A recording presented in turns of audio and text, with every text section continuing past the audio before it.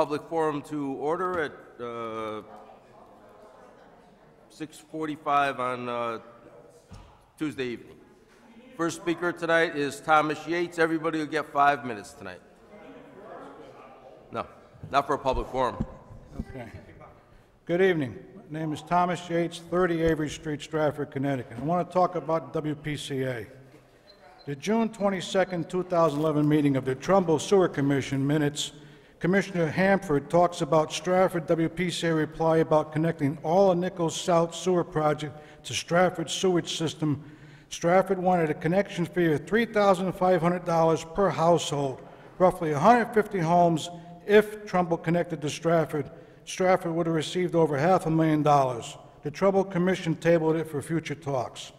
July of this year, Trumbull's first selectman, Tim Herbst, put out on the town of Trumbull's website that he has been having ongoing negotiations with Stratford's Mayor John Harkins about connecting Trumbull with Stratford's sewage system, whether the plant is sold or not. He wants Trumbull to join. Also, the apartments that were built at Keating Ford, roughly 160 units, at a connection fee of $3,500 per unit, that's over $500,000. I was talking with the Stratford, the developer's front man from Stratford, and he told me in this very room 2 years ago they paid a lot of money to tie into Stratford sewers. Okay, now Avalon, Cut Spring Road, there's roughly 140 units there, times $3,500 per unit. That's over $500,000 in connection fees. These two projects total over $1 million in connection fees. Where'd the money go? Since Harkins became mayor, no revenue on line item of the WPCA, line item 38938-4080, WPCA connection fees. From 2008 to 2015, zero. No money on this line for connection fees. Okay? Now, where'd the money go for that? I got an idea. I think it's in the town's general fund or the reserve fund. And if it's there, that's illegal. That money should have went right to WPCA. If the money went somewhere else, who authorized this? And put it out in print so everybody in Stratford could see where the money went from these two projects. Okay? Now, if the plant is sold and Trumbull, let's say next year Trumbull joins, any money that Trumbull would have paid Stratford would go to New Haven because they now own the plant. Okay? Now, everybody's been getting letters and bills about senior apartments and stuff like that. In 2008, there were 18,795 homes that were being billed for on the sewage system. In 2009, 18,854. It's 59 more units. In 2010, 18,840. It went down by 14. In 11, it went 18,889. It went up 49. In 2012, 18,867. Same thing in 2013, 18,867. In 14, 18,870. In 15, 18,870. And for the budget of 2016, 18,870. Something's wrong with this. There should be more units that are being built. The apartments are supposed to be built just like a single-family home, two-family, or three-family home like are in the Heights or anywhere else in this town. Now, you people want more money from the two-family and three-family. Maybe these units are not even paying any bills. You know, this should be all investigated, put out in print that they actually pay into the sewer fees. Thank you. Mr. Chairman, before we call the next person, given that there's only a couple of us here right now, do you know if there's a reason why, or is there another function going on that we've missed most of our council member? Do we want to give him a couple of minutes? The only ones I know of are Mr. Cubic called me. He had to work tonight.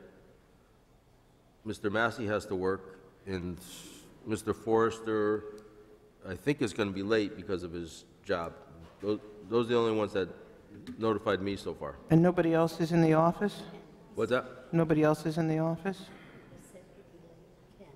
Ken Poisson called Carol, said he'll be late. He'll be late. Yeah. This is disappointing. Very, very disappointing. Okay, thank you. Next speaker is Richard Brown. Everybody state their name and address, please, when they come up to the podium. Richard Brown? No. Next is Virgil Watson.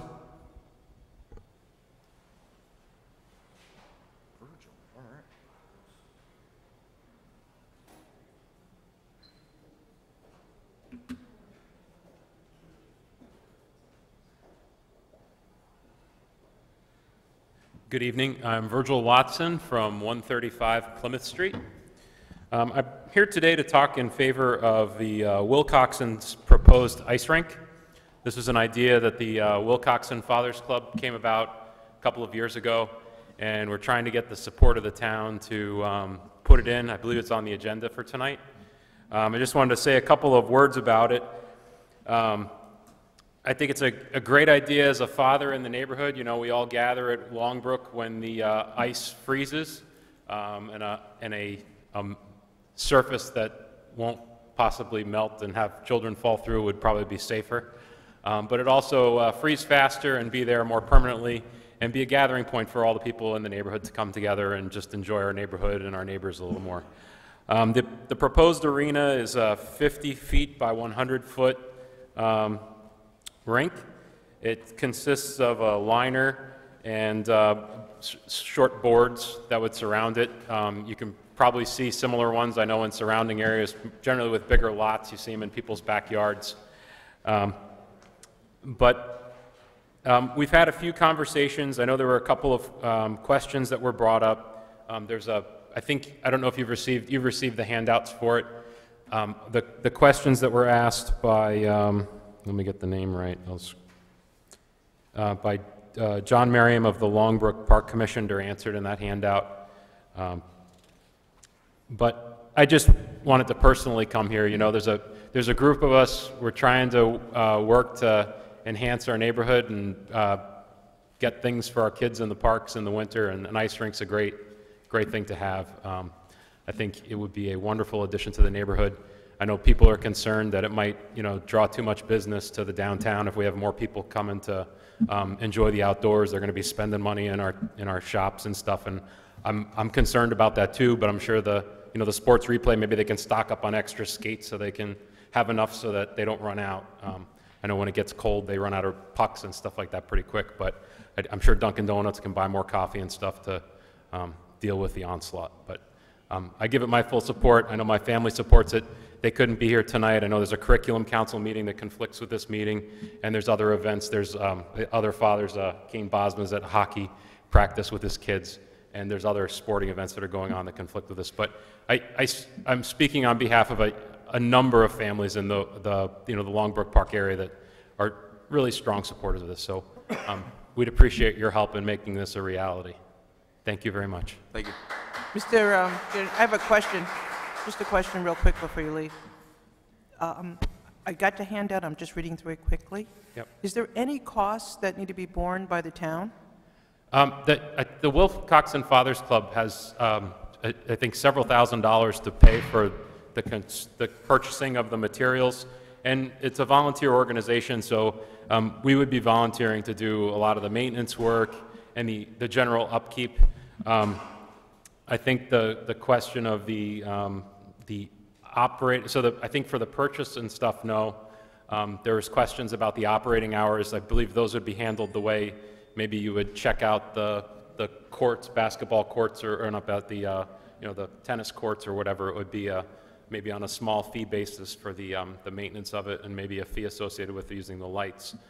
But there would be no major. Would the organization be able to handle the liability, or is that something you're going to ask the town to see if they could pick No, up? yeah, the organization doesn't want to hold the liability for it. It would be with the town. I think probably the attorney could probably answer that a little better, how that's generally handled. And there's no cost for people to use this? No, it would be available to anyone to use.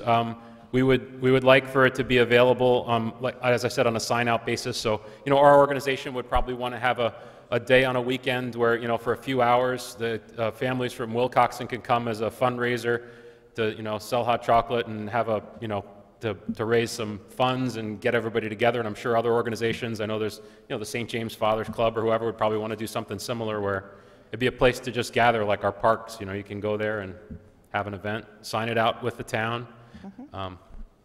That's the nature of it. Thank you. You're welcome.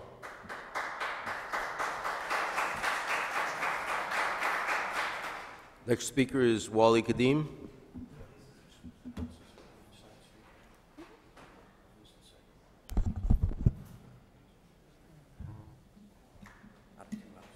My name is Wally Kadim, 196 Larkin Court, Stratford, Connecticut. First of all, it's good to see everyone who decided to come out tonight. I think it has a lot to do with what's really going on in the town. I don't know if they're ashamed to show their face or what, but it's really sad when you represent a district and don't come out and hear the people speak on the different things that actually affects the town. So that's not a good look at all. Because if you love the town, whether you're going out of your seat or not, you want to be here. And you guys showing us that you do love the town. So I'm happy to see you guys came out. With that being said, I'm just going to get straight to it. WPCA. I mean, there's so many things to be said back and forth about it. But the deal is no good. And no matter how many times you paint the picture, we should regionalize, we should do it, it's no good. Just don't do it. Just keep our plan, save our own money. Because you cannot tell me all these years we've been paying the taxes on the sewer treatment and it keeps going up and up and up, that money is not there to fix the roads. You can't give me the excuse, oh, we need to do the roads, we need to change the pipes in the road, we need to dig up the road and change all the pipe. Don't make no excuse. There's no excuse, there's no reason to sell that plan. Perfectly good plan. So there's no reason to sell it, just like a lot of things we sell in this town that we regret later. Don't regret this later, because it's going to have a long impact, long-lasting impacts. My children, perhaps even my children's children.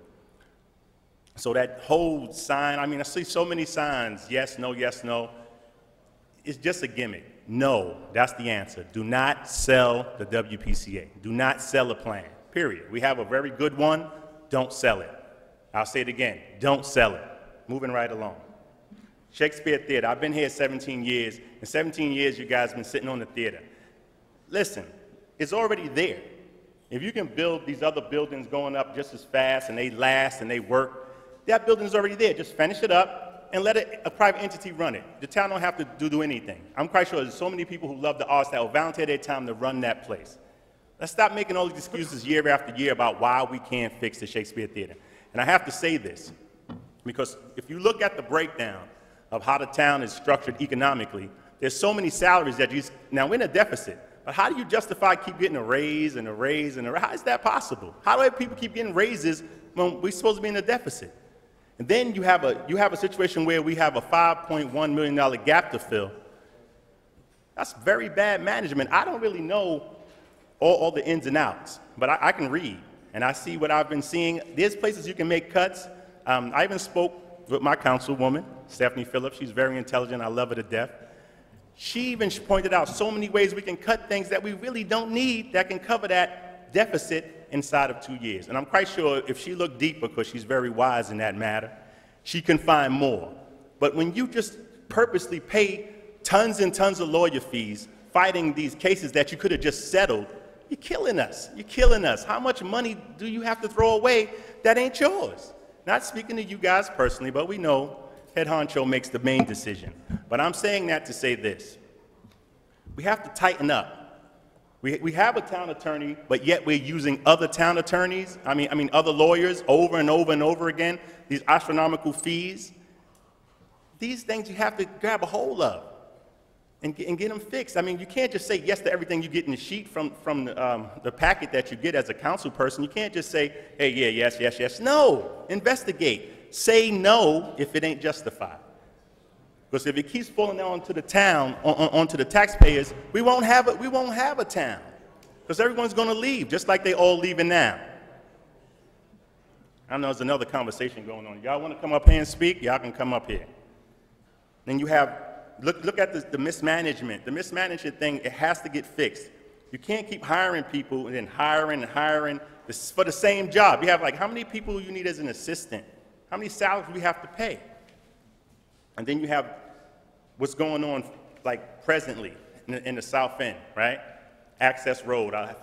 Stephanie set up a meeting about that plot of land that was earmarked to be a park, and it's been a park, and it says it's supposed to be forever, perpetuity, however you say it.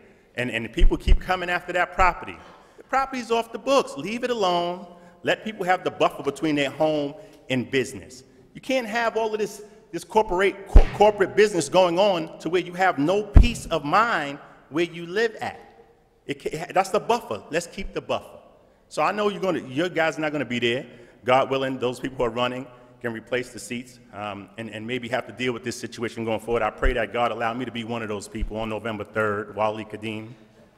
I'll be running in the 3rd District. So I'm saying that to say this. You have to allow the quality of life to resonate, because that's the joy of living in the town. I know you got 5 minutes. I respect that. Just give me just less than 1 minute. We have to keep in our minds the quality of life versus living in a city and living in a town. I'm from New York City originally. I don't want to live there anymore. This is a town. Let's keep it a town. Thank you for your time. God bless you. Take care.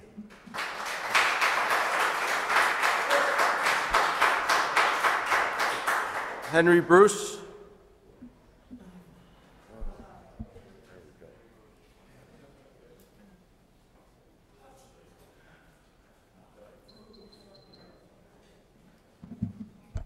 Henry Bruce, 37 Jefferson Street. I don't even know what to say. Until you walked in, Mr. Connor, I was, it was basically the 3 people that voted against the sewer bill. But if anybody was going to walk in from the other side, I'm glad it was you, because I have no bones to pick with you. Because in another 60 days you won't be sitting there. Oh yes, here's the object of my scorn. So I'll get on with what I was going to speak about. Sorry I'm late. I work 2 jobs. Yeah, we all do. Sure you do. Yes, I do. This is one of them. My father used to say, he used to say, if it looks like a skunk, it walks like a skunk, and it smells like a skunk, well, it must be a skunk. And I tell you, this deal for this to sell this water treatment plant smells worse than a skunk. And the campaign that's been going on to try and justify it, to try and justify it is like lipstick on a pig. That's what this campaign is. And if Mr. Poisson would stand here and listen and take the heat for once in a while, maybe he'd learn something. But basically, the campaign has really been probably the worst aspect of this, because it's brought out some of the worst activity and worst actions of people.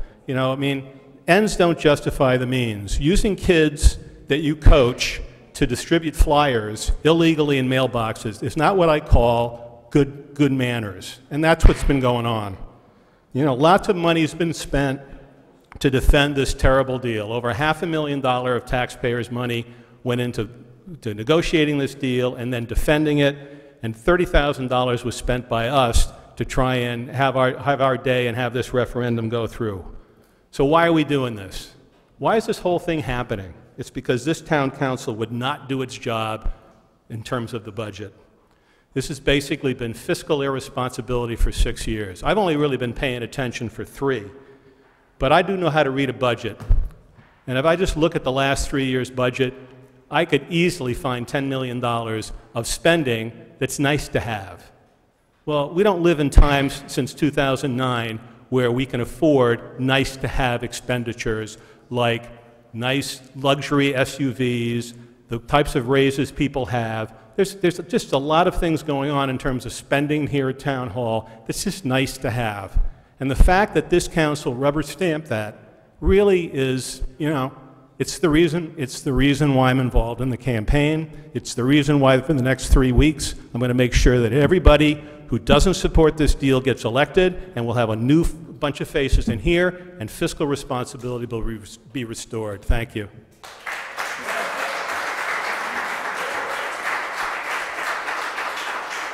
Peggy Barnish.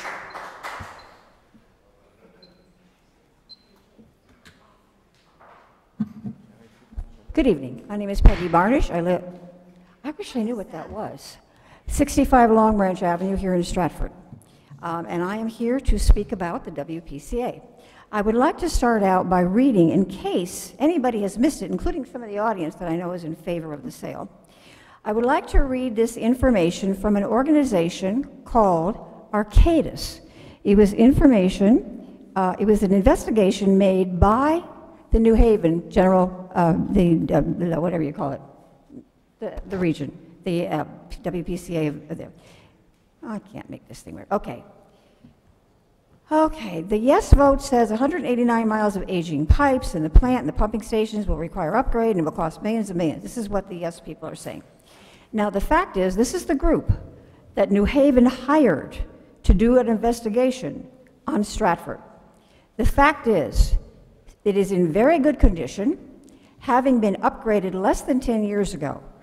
The plant performs extremely well, and the town has benefited from significant nitrogen credits as a result of superior nitrogen removal.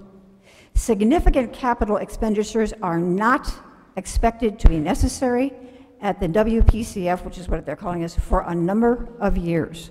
So the people, some of them who are on this council, who are going around saying we need to join New Haven because we need their help to buy, to get discounts in buying all the things that we need for our upgrades. We're not going to need it for a very long time. And for those of you who have not been following, there is also a suit that has been filed by certain citizens of New Haven against the New Haven, Greater New Haven Regional Plant. What they're alleging is that there is constant storm runoff into Long Island Sound, wastewater into Long Island Sound from New Haven. We have never once in Stratford been guilty of that. Never once in all these years have we ever been guilty of that. And the other thing is that they can't even handle the volume they have, and there's expected to be more. Since the beginning of the 20th century, they have been warned about upgrading their own facilities and their own infrastructure, none of which they have ever done. Now, I spoke to a lawyer who used to be a town attorney, and I asked him how this lawsuit with the people of New Haven against New Haven could possibly affect Stratford. I mean, we haven't even joined them yet, but should we join them? How would it affect Stratford?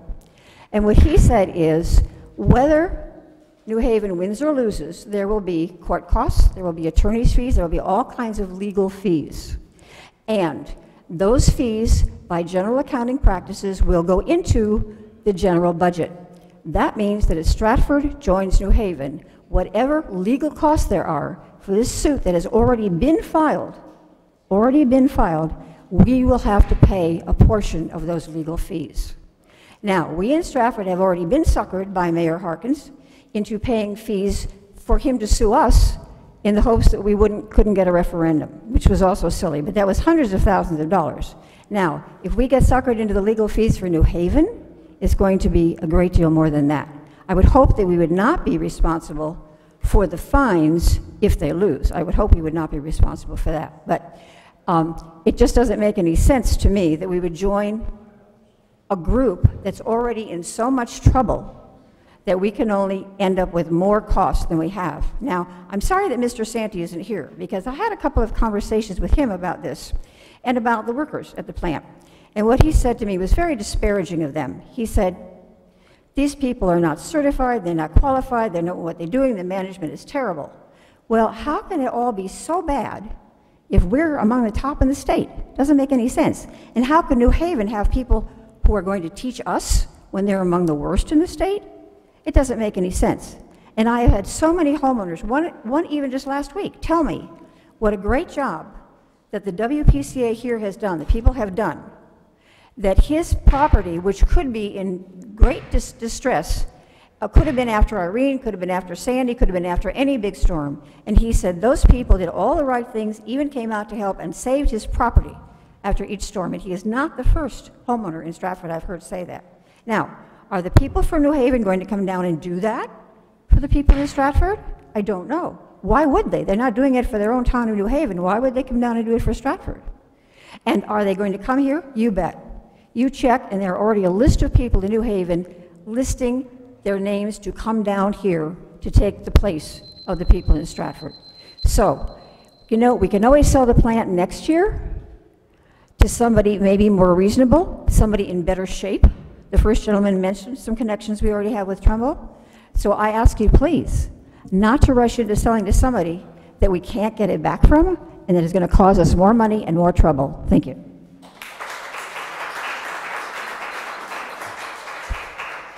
Tina Manis?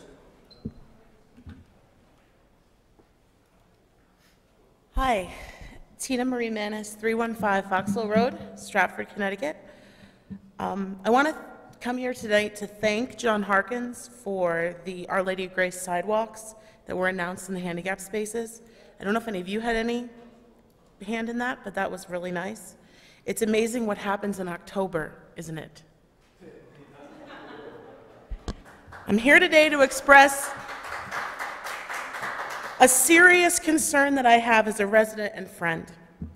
It's no secret I'm running for council. I'm blessed to have received endorsements from the Stratford Democratic Town Committee, the American Federation of Teachers, the Concerned Citizens Action Group, and just yesterday, from the For Stratford Network. As I walk through my neighborhood, I'm deeply grieved and concerned because I have heard the same report over and over again from residents. A man came to my door.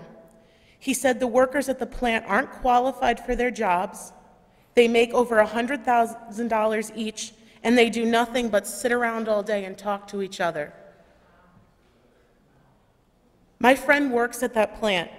He lives in District 10. You know who he is. He's your friend's son. They're no loafers, none of them. They're laborers. I know this because my sister's boyfriend in high school worked there too. His father, Kevin Moran, and his son were there in every storm, and they were the ones waiting in the tanks when they needed repair. They kept us safe through literally waiting in sewage. I'm grateful to them, and I'm grateful to all our public workers and all of our cops and teachers and all of the people who keep us safe. I remember a time when in District 10, or it was 9 then, they wanted to close our firehouse, and we fought against that. I was a little kid. You don't cut workers and you don't abuse them. I'm appalled someone would say something like that about my brothers and sisters in the labor force. Just last week, I interviewed with Ask Me. They heard Stratford, they lowered their heads and shook them. This is not a town that loves labor. This is not a town that celebrates dedication to anything except the almighty dollar and how you can make a quick buck off your neighbor. I'm upset. I want to know who's going to address these lies, make them stop, and when. We can do better.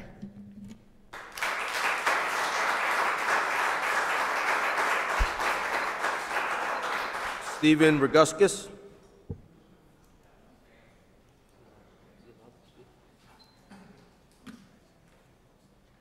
Stephen Roguskis. I live at 96 Sutton Avenue. I just wanted to talk about trying to keep a focus on what the real issues in this town are. There have been a couple of comments made during the response to public forum that seem to be aimed towards me. There are different anonymous cowards online that have made comments. I'm somebody who I've got financial difficulties, serious financial problems. I'm not alone in that. In this town, everybody's living day to day. They're struggling. They're trying to do the best that they can. And that's what I did for years. I was able to make ends meet, and then things get worse, and they fall apart, and the ends don't meet anymore. That doesn't mean that I'm somebody that should be unable to talk. I mean, do you have to buy freedom of speech now? That's absurd. I think things are put out there to try to humiliate me into being quiet. That's not going to happen. I believe in what I believe in, and I've got a right to get up and speak, and I will. We've got to stay focused. Each one of you has people in your district that they sit down with their bills, and they sit down with their checking account, and they're saying, how do I do this? And some of them have that sickening feeling when a tax bill comes and there's just no way to do anything about it. It's a horrible feeling. I hope none of you ever have to experience it. And it's certainly not anything to be a source of amusement for any of you or to be used for political gain. Councilman Poisson, last month you said that somebody got up and spoke about you folks not knowing anything about paying taxes. I didn't hear anyone say that. Nobody that I spoke to heard anyone say that, but you said you heard that comment and that one of the speakers didn't pay their taxes. That's me that you're talking about. I think that your comment says more about you than it does about me. And I hope that we'll have 10 more people, 10 new people up there. Thank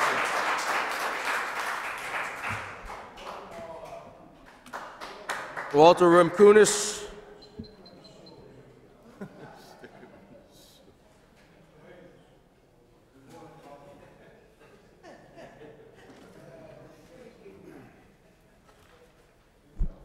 The walk gets longer the older you get. Walter P. Remkunis, 425 2nd Avenue. 7 months I haven't had a representative here at this town meeting. I wonder why they didn't come down and get somebody else to take his place. He hasn't been here, can't control anything. It should have, according to this damn thing. Why don't you people get some good electronics here before you go? Okay. According to the council book, he should have been out and somebody else should have been elected in his place. So much for that. We got a new one coming in November. I wonder if you could steer me, who can steer me straight? Who do I have to see to get a couple grants in this town? Everybody's getting grants. I'd like to get a couple. I want to build a shopping mall with a high-class, real high-class restaurant up at Booth Memorial. Ideal place, look out over the river. Number 2, I'd like to build a 200-room hotel in the Roosevelt Forest. Beautiful. Put trails through it. I didn't touch it. But anyway, I'd like to put a hotel up there. People walk through everything that's going on. And it's illegal. It's legal, according to our town attorney, if it's going to bring monies to the town of Stratford to make up for our ex-CO. The boys in the back room went down and fixed the town for the past couple years. You can't blame the mayor. All he is like on the front of a ship, a figurehead. That's all. The boys in the back room control it. I don't believe that the granting of this grant to the Stratford Stage Group, how in heck did they get a grant when they don't even have a signed paper from the town of Stratford? How in heck is that done? They're not even in the property yet. They're not there, and they're getting a grant to spend money. Just like they're spending, they got the monies, all the other monies that come in on that beer fest and stuff. They get control of that through the Arts Commission. That's not right. It don't seem right. This is the people's land that you want to commercialize with that 120-room hotel, the high-class restaurant you want to add on to the Shakespeare Theater. You're not even fixing the theater, and you're adding on a high-class restaurant, according to the pictures I was giving a couple weeks ago. How did that happen? I think we got to have somebody else look at it, and other than the town attorney group. This town attorney and his 2 assistants, what are they doing? Every time I turn around at one of the other meetings, I see a lawyer from some firm here representing the town. We got 3 people supposedly being paid by the town. You people voted it in at that time. And yet we're paying all these extra people, and it don't come cheap. I'll conclude. You people, I'm putting you to sleep. I'll give you one thing that a friend of mine made several years ago. Mike Hendricks said, you only got 2 more meetings, then you don't have to listen to this crap from us people in the public. Thank you.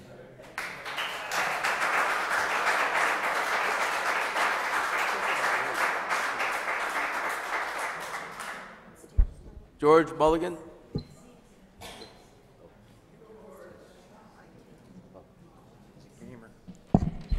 George Mulligan, 429 Housatonic Avenue, Stratford. I'd like to invite anybody and everybody to go to my website, www.transmute-gigo.com. Transmute means to change form, body, or substance. Gigo is garbage in, garbage out.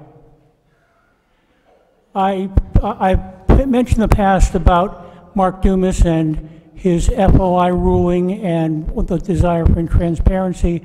I'm going to now give you some reasons why I've asked Stephanie and Matt and others to help provide the FOI request.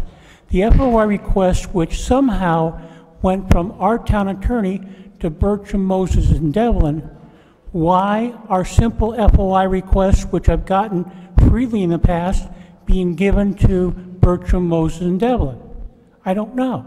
That's got to cost money. Instead of supplying information, I have to go to Hartford for hearings. The lawyer's fees in 2007, 2011, just for the town attorney, only 5 years, Bertram, Moses, and Devlin got $2.6 million, and Bishop Kelly and Jackson got $1.6 million. That's $300,000 and $500,000 a year for town attorneys. The $300,000 just for Bishop Kelly and Jackson is more than the entire town attorney budget or fees that were paid from 1996 to 1998 each year. Why? Basically because they control the town charter revisions, and it was done for them, and it was done for the political parties. That information is going to be on my website about that. I have on the website, and I've done FOI for all the information for those years, but they don't seem to want to present it. I don't know why. On my website, I have the top 35 of 643 defined benefit pensioners. Effective March, they're collecting $20.89 million off the budget. This is added to the $27.8 million on the budget, on the website, that goes to pay for the defined benefit pension bonds of 1998 and 2013. That's $48 million for pensions. No wonder you've got a budget gap. Your entire budget's under $210 million, and between the on-budget and off-budget, you've got $48 million going to 644 people. And you're going to have to rebond anyway. Tom Yates made some points about 140 condos at Avalon, 150 at Keating, and other points. Well, I've got on the website, on my website, from the town website, $3.5 million the town has as expenses without invoices. Go to my website and find $3.5 million that the town can't prove exist. They just made them up. Can I do that with the IRS or Connecticut Revenue Services? My FOI request, how much money comes from businesses and how much from residents on collected taxes? Another FOI is that questions about finder's fees, and there's a whole litany of finder's fees that go to lawyers and financial people who are prominent in the Democratic and Republican town committees. No, and these are into the millions of dollars because these are 3, 4, and 5% of a $162 million bonded, all the different bonds, well, you see it on the website, transmute-Stratford, transmute-gigo.net.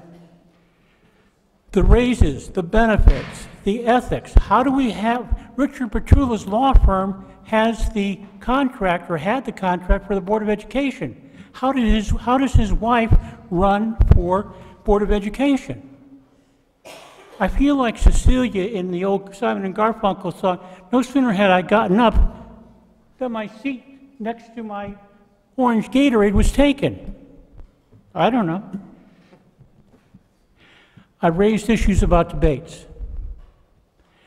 All these people want to have change, but you all, everybody in this audience, fears having me in a debate because you know why? The truth would set you free, and you're afraid it would send you to jail. Debate me. Let's work together. Let's find the problems, identify the problems, find solutions, and make it work. Instead of not caring about your fellow human beings and only caring about your political parties and your egos and your wallets, why don't you actually have some self-respect?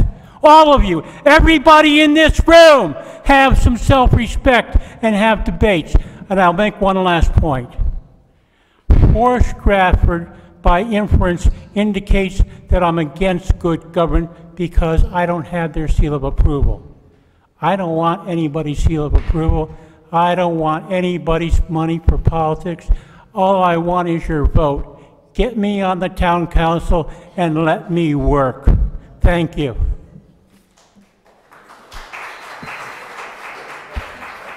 That concludes the public forum. We will start the council meeting at 8 o'clock.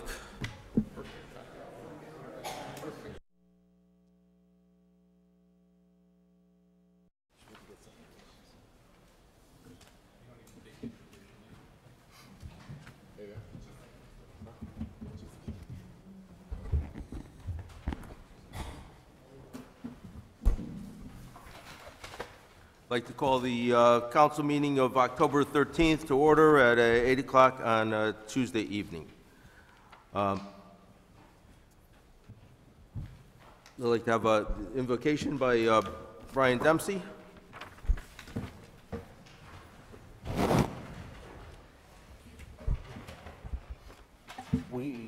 We pray, O Lord, for all those in our community who are responsible for our civic welfare, health, and security.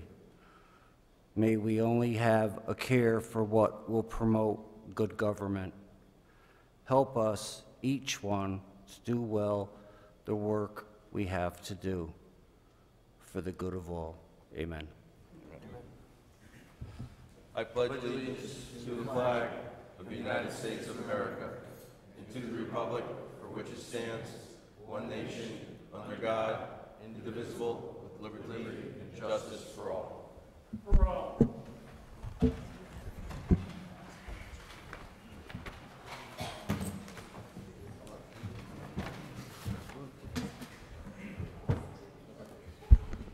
All right, start off, need a motion to approve the minutes of the September 14th meeting. So moved. By Mr. Forrester, second by Mr. Dempsey. Any discussion? All in favor? Aye. No ceremonial presentations. Council members' response to comments from public forum. Start with Mr. Catalano. Thank you, Mr. Chairman. I only have one thing. I have a constituent who we all know and love, Mr. George over there, who's filed numerous FOI requests with the town, and I have to question why those haven't been filled in an expeditious manner and why it takes outside counsel to handle those.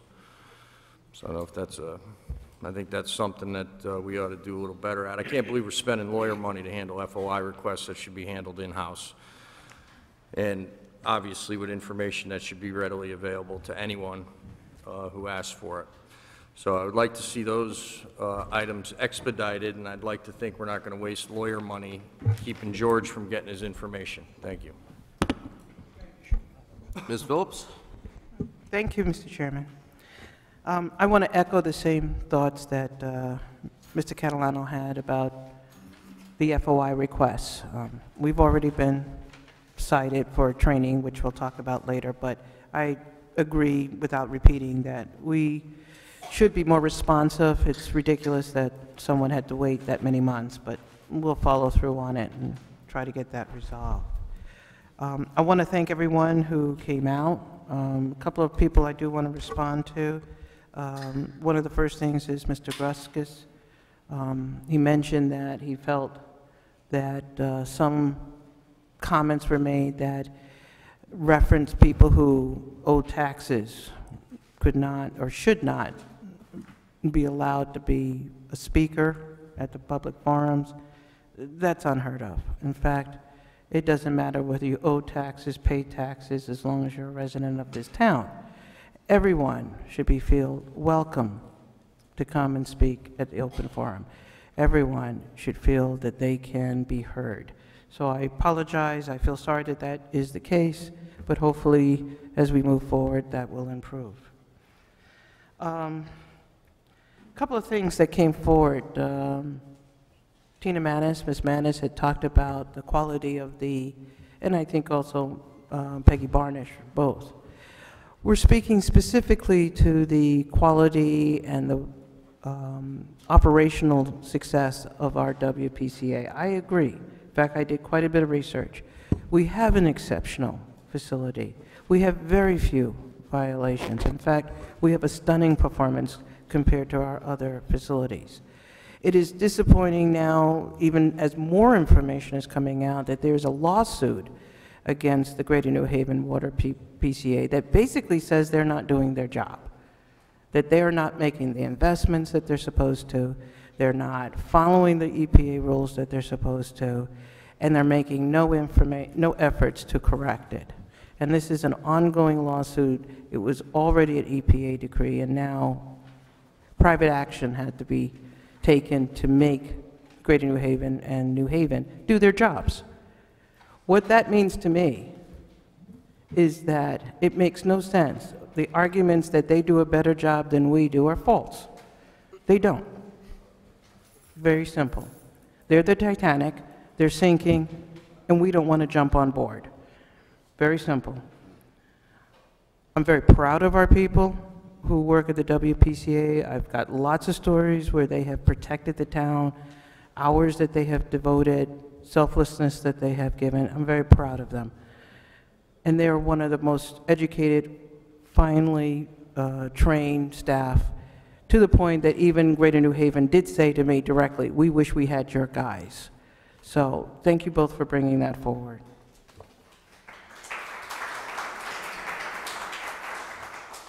Mr. Bruce started to make a comment on something that I later on, and I don't have time now to elaborate. We can dig our way out of this mess. It's a mess. It's an unfortunate mess, one that the public did not create. But there is another alternative. We can tighten our belt. We can trim the fat out of our budget. I know I found $2.9 million. It's not going to happen all in 1 year. You know, a lot of people say you're not going to find $10 million in 1 year. No, you're not.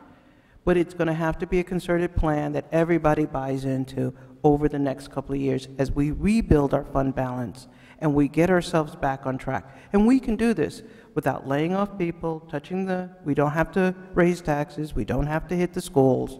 We can do it if we put our minds and work together. And that's what it needs to happen. So I thank you, Mr. Bruce, for bringing that forward. Outside of that, the last thing I want to do my little self-promotion of, the Pumpkin Festival is coming up this Saturday at Booth Park, and I invite everyone to participate. And in particular, we have some new attractions. We have a falconer that's going to be there. We have some animal shows and interactive that we're hoping that the kids will enjoy. And we also have a pie baking and a scarecrow making contest that I am really trying to get people out there to participate in with prizes. We actually, you know, doesn't cost you anything, and we have prizes. So please pass the word around. We're pretty excited about it.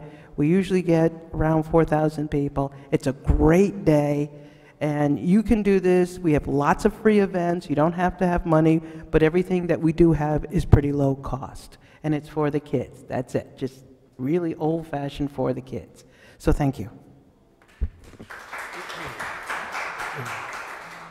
Mr. Santi, this is comments to the public forum. I have no comments at this time, Mr. Chairman. I had a prior engagement. That's why I'm late. Mr. Dempsey? No comments. Mr. Poisson? Yes, thank you, Mr. Chairman. As several council members have said in the 4 years that I've been here, I think people lose sight of the fact that all 10 of us are volunteers up here. I was late coming to the public forum tonight, and people were very rude and jeered my arrival. I do work 2 jobs. I have 3 kids, and I haven't seen any of them today. And by the time this meeting is over, they're all going to be asleep. So I think people need to remember that we volunteer our time and we make the best decisions that we can. I know that in the 4 years that I've been up here, this last tax cycle, over 60% of the homeowners in my district, their taxes went down. And that was the one thing that people always tell me, why are my taxes so high? Working along with the mayor and the whole town council, we've worked hard to stabilize everything, and I don't want to see everything get jeopardized by the sale of the plant not going through. Because Stephanie may have found $2.9 million, but we're going to need way, way more than that. And I don't want to see all the hard work that we've done just in my 4 years and everything that's been accomplished just disappear. So I urge everybody to please vote yes. Thank you, Mr. Chairman. Mr. Forrester? And the chair has nothing. Thank you. Communications, bills. One thing before we start, I do have, for members of the council, this was sent over to Mr. Kubik. It's about the teacher bargaining units negotiations. If anybody wants to attend, we have the council can have a representative at that table. So it's October 15th, 23rd, November 2nd, 12th, and 19th at 5:30. So if anybody wants to be there, just let me know. Next is 4.1, partial abandonment of Sydney Street. Mr. Bishop. Thank you, Mr. Chairman. Attorney Barry Knott, who represents the party requesting the abandonment, is here with some maps and some information. So I think it would be probably the most efficient way to proceed is to ask him to come up to the podium and talk to you. Yes, Mr. Knott. Well,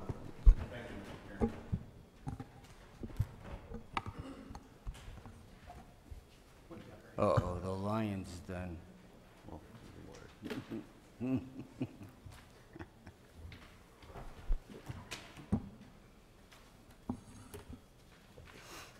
Welcome to the well. I know you have. That's okay. It's Me? bought and I paid used to be for. bitter, too.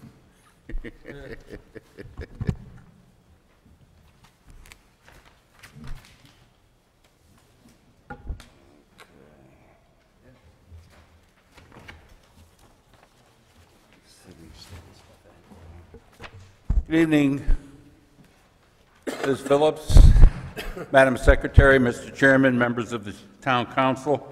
My name is Barry Knott. I'm a lawyer with the firm of Knott, Dunn with offices at 1656 Main Street, and I'm here this evening on behalf of 27 Sydney Street, Inc. and Sydney LLC, both of which are subsidiaries of the Dock, Inc. Now, the Dock, Inc. used to own the Dock Shopping Center. It doesn't own the Dock Shopping Center anymore. Erstad Biddle Properties owns the Dock Shopping Center. However, the Dock Inc., which previously did own the Dock Shopping Center, the Osborne family, owns the driveway into the Dock Shopping Center from East Main Street. When you go in and make a left to the Stop and Shop, it still owns that. And it owns half a dozen properties on Sydney Street, which is the next street south of the entrance to the Dock Shopping Center. Now, I've handed you two maps showing the same property.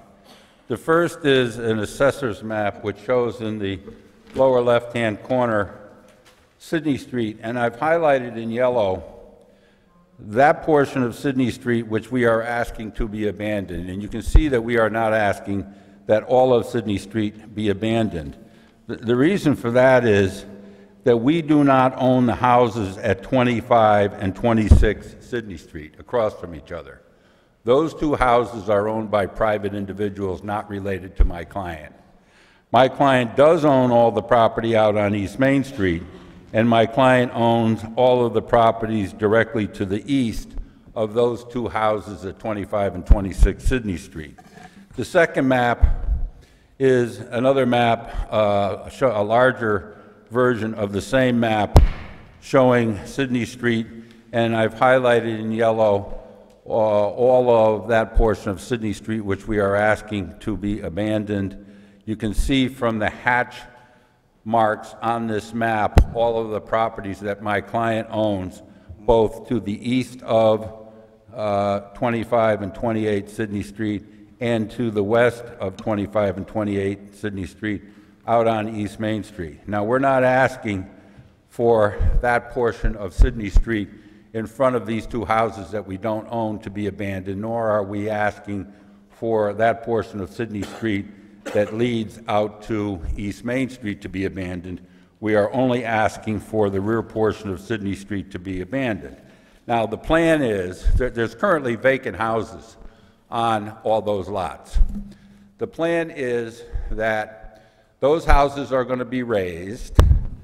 The lot is going to be consolidated into one parcel.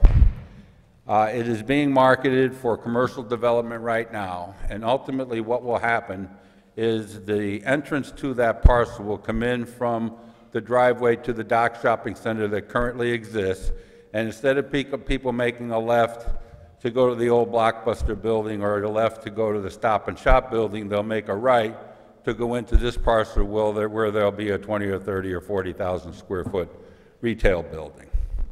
Now, as is required by Section 8-24 of the general statutes, when this first request came to this council, you referred it to the Planning Commission for their advisory opinion. The Planning Commission did meet last month. I attended that meeting, and they voted unanimously to approve this abandonment request. Now, there's a new statute that goes into effect, or went into effect on October 1st.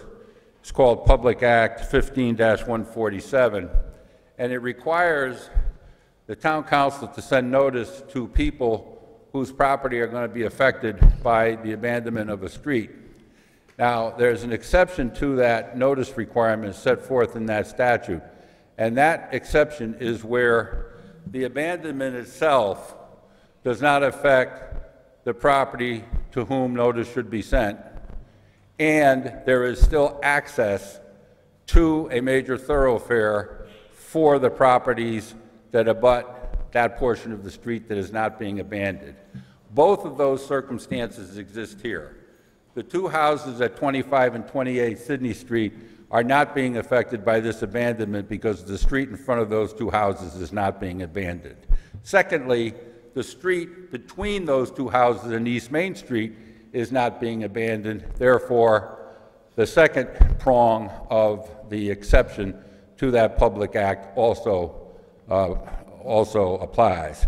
So I have submitted to Attorney Bishop proposed finding of facts to be made by you regarding this abandonment request in the event that you are inclined to make a favorable recommendation, and you're simply saying that the circumstances for the exception to notice that are set forth in Public Act 15-147 apply. And those conditions are that that portion of Sydney Street which is being abandoned does not bound the two properties not owned by 27 Sydney Street and Sydney LLC. And secondly, those two properties would not lose their sole access to East Main Street, and therefore statutory notice is not required. I have nothing further, Mr. Chairman. Is there any questions for Mr. Knott? Mr. Knott, what happens to the sewer line that runs through there? In the right of way? The sewer line will be abandoned. The sewer line runs currently all the way down Sydney Street to the end of Sydney Street. Right. And it services those 6 houses that are now vacant. That sewer line is going to be abandoned at the new terminus of Sydney Street, where the two houses that we don't own exist. So those two houses are still going to be served by town sewers, which then gravity feed out onto East Main Street. So there will be no adverse effect to those houses by virtue of the sewer. When you demolish it, that sewer line will be capped off or whatever. Well, yeah, our new building will eventually tie into it. Yeah.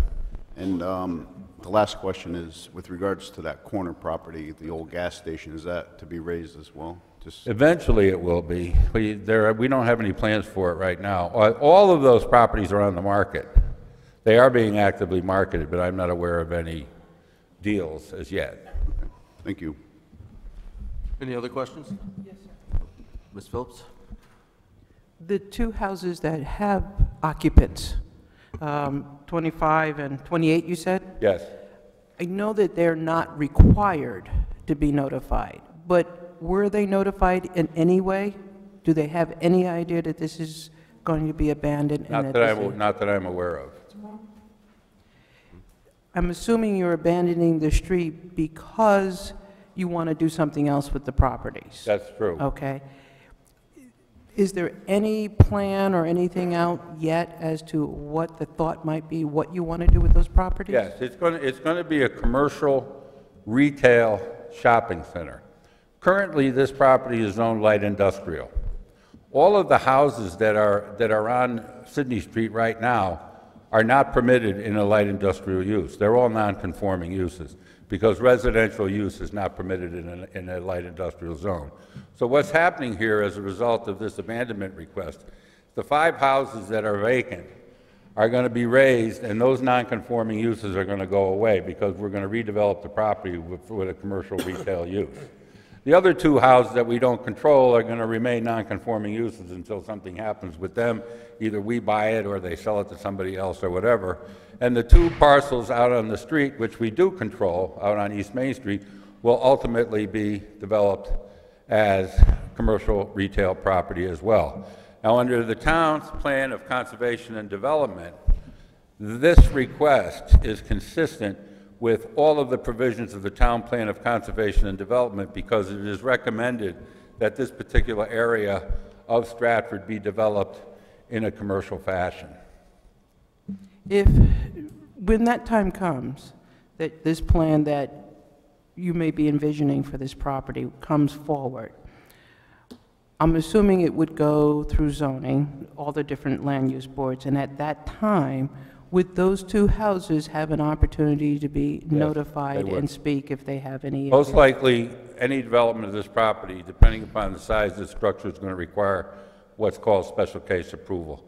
And special case approval is essentially site plan approval, which requires a public hearing. And as a component of that public hearing, the applicant has got to provide notice to all abutting landowners. So those property owners would get notice of any development action that we ultimately pursue. Thank you. It would get published in the newspaper, too. Anyone else?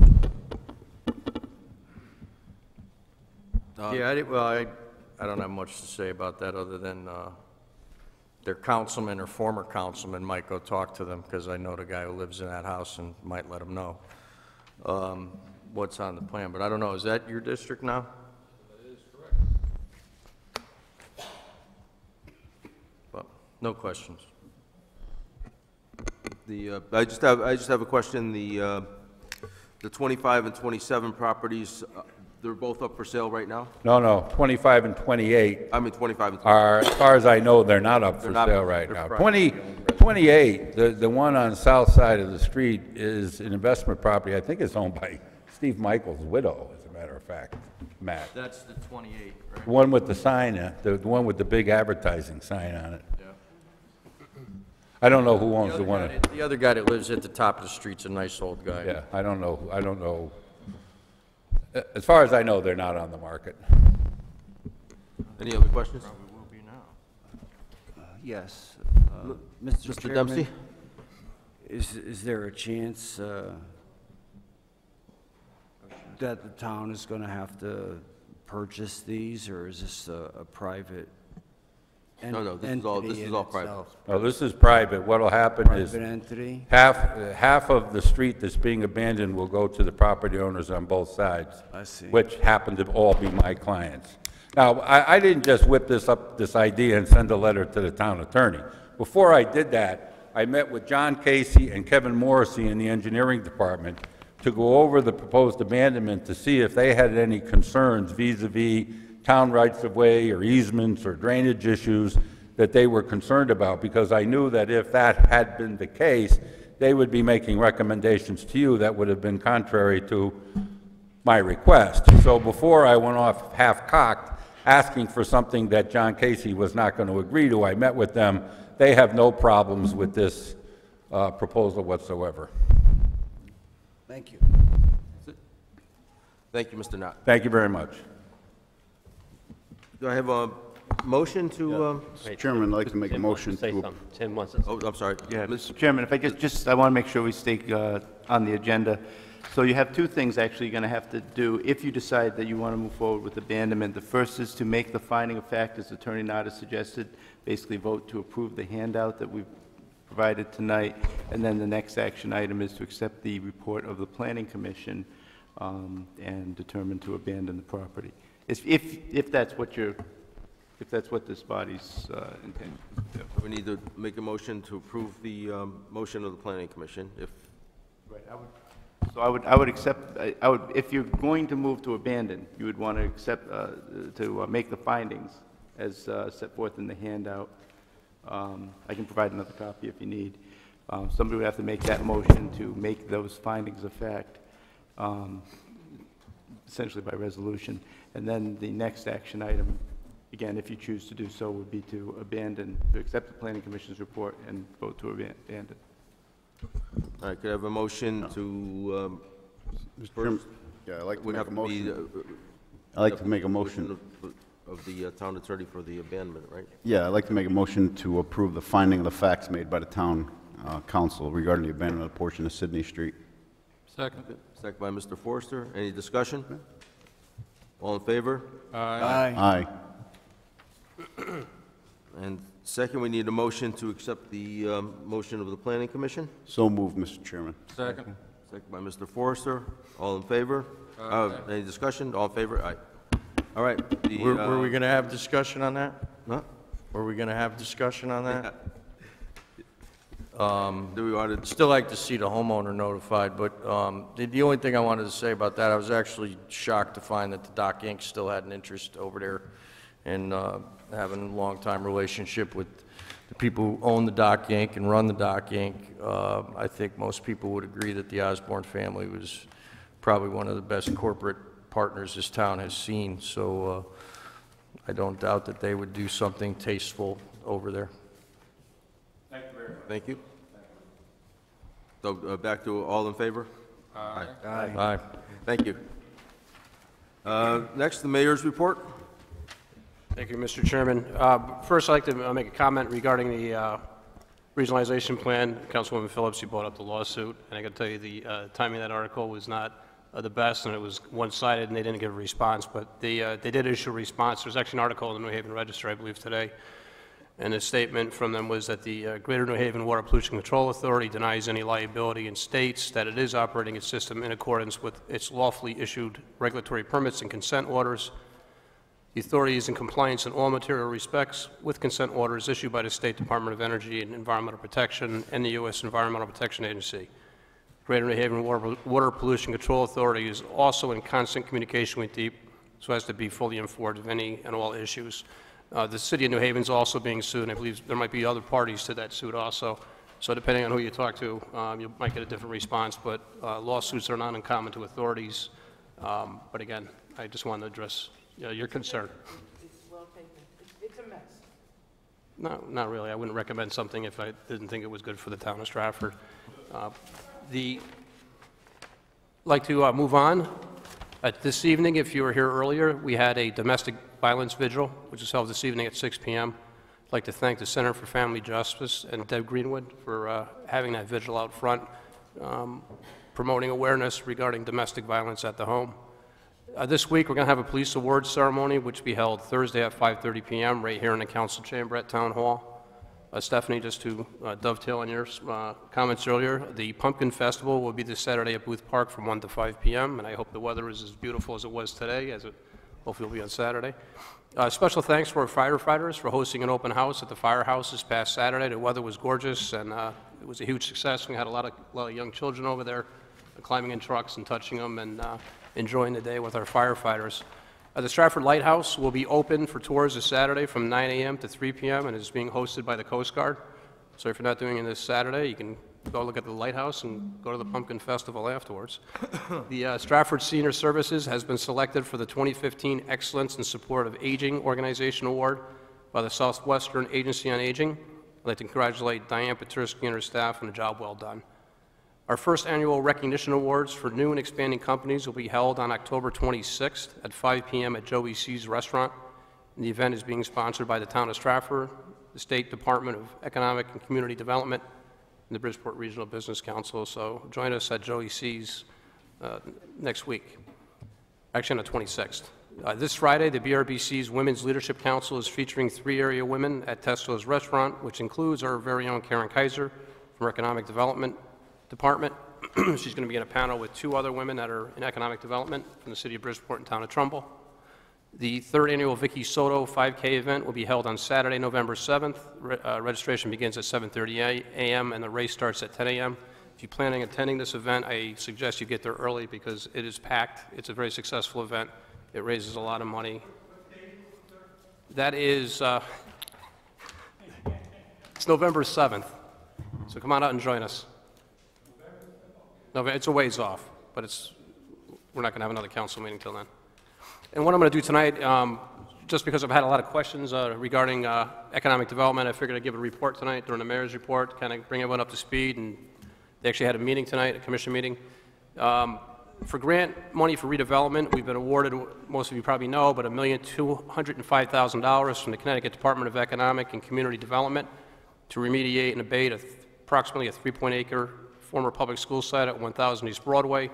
The town council had voted to accept the money. Next up is a Phase 3 environmental assessment, which is very comprehensive, an RFP for contractors to abate and demo this building. Town plans to seek redevelopment opportunities that feature mixed-use, transit-oriented development, which will revitalize Stratford Center. The transit-oriented district, it's a new zoning overlay. The Stratford zoning regulations are actually in effect. In addition, the state of Connecticut Office of Policy and Management has recently announced that the town of Stratford has been awarded a $200,000 transit-oriented development planning grant for a complete streets improvement plan, which will allow the town to further develop transportation choices within the roughly 1.5 mile radius around the train station. Proposals have been accepted for the Stratford Center Complete Streets Improvement Plan, which will be funded under the state of Connecticut OPM Transit-Oriented Development Planning Grant. We received 7 proposals, and the Greater Bridgeport Regional Council and the town will conduct interviews this month to select a firm to do the work. Sikorsky Airport upgrade is moving forward. Main Street has reopened, thank goodness. The project includes the realignment of approximately 2,200 linear feet of Connecticut Route 113, Main Street, to accommodate the construction of a runway safety area at the east end of runway 6-24. All the utilities in the area of Route 113 are located underground due to the proximity of the runways, and it actually looks a lot nicer with the telephone poles not being there anymore. Department of Economic and Community Development from the state of Connecticut also gave us a grant for $2.85 million. By the way, out of that pool of money, there was $27 million. The town of Stratford actually got over 10%. We got the lion's share of that grant for the contract plating site. The Connecticut Department of Economic and Community Development, in addition to the grant, is used to remediate and demolish the 10.5-acre contract plating site, which lies also within the Stratford's transit-oriented district for mixed-use/TOD development.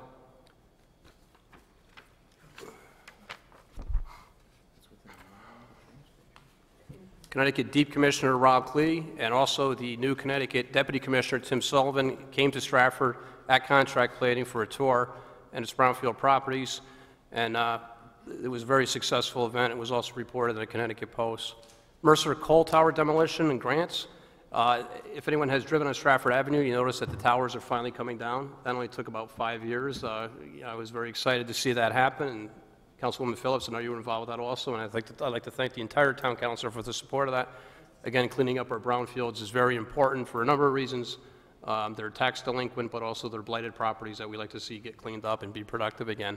So we look forward to that cleanup occurring and the building being removed and going for redevelopment at that site.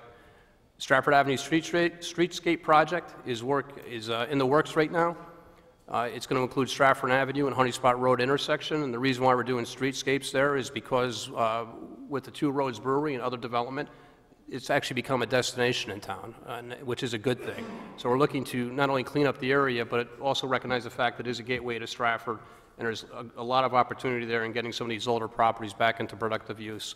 So we're looking forward to that Stratford Avenue Streetscape project moving forward. I'm getting tongue-tied on that.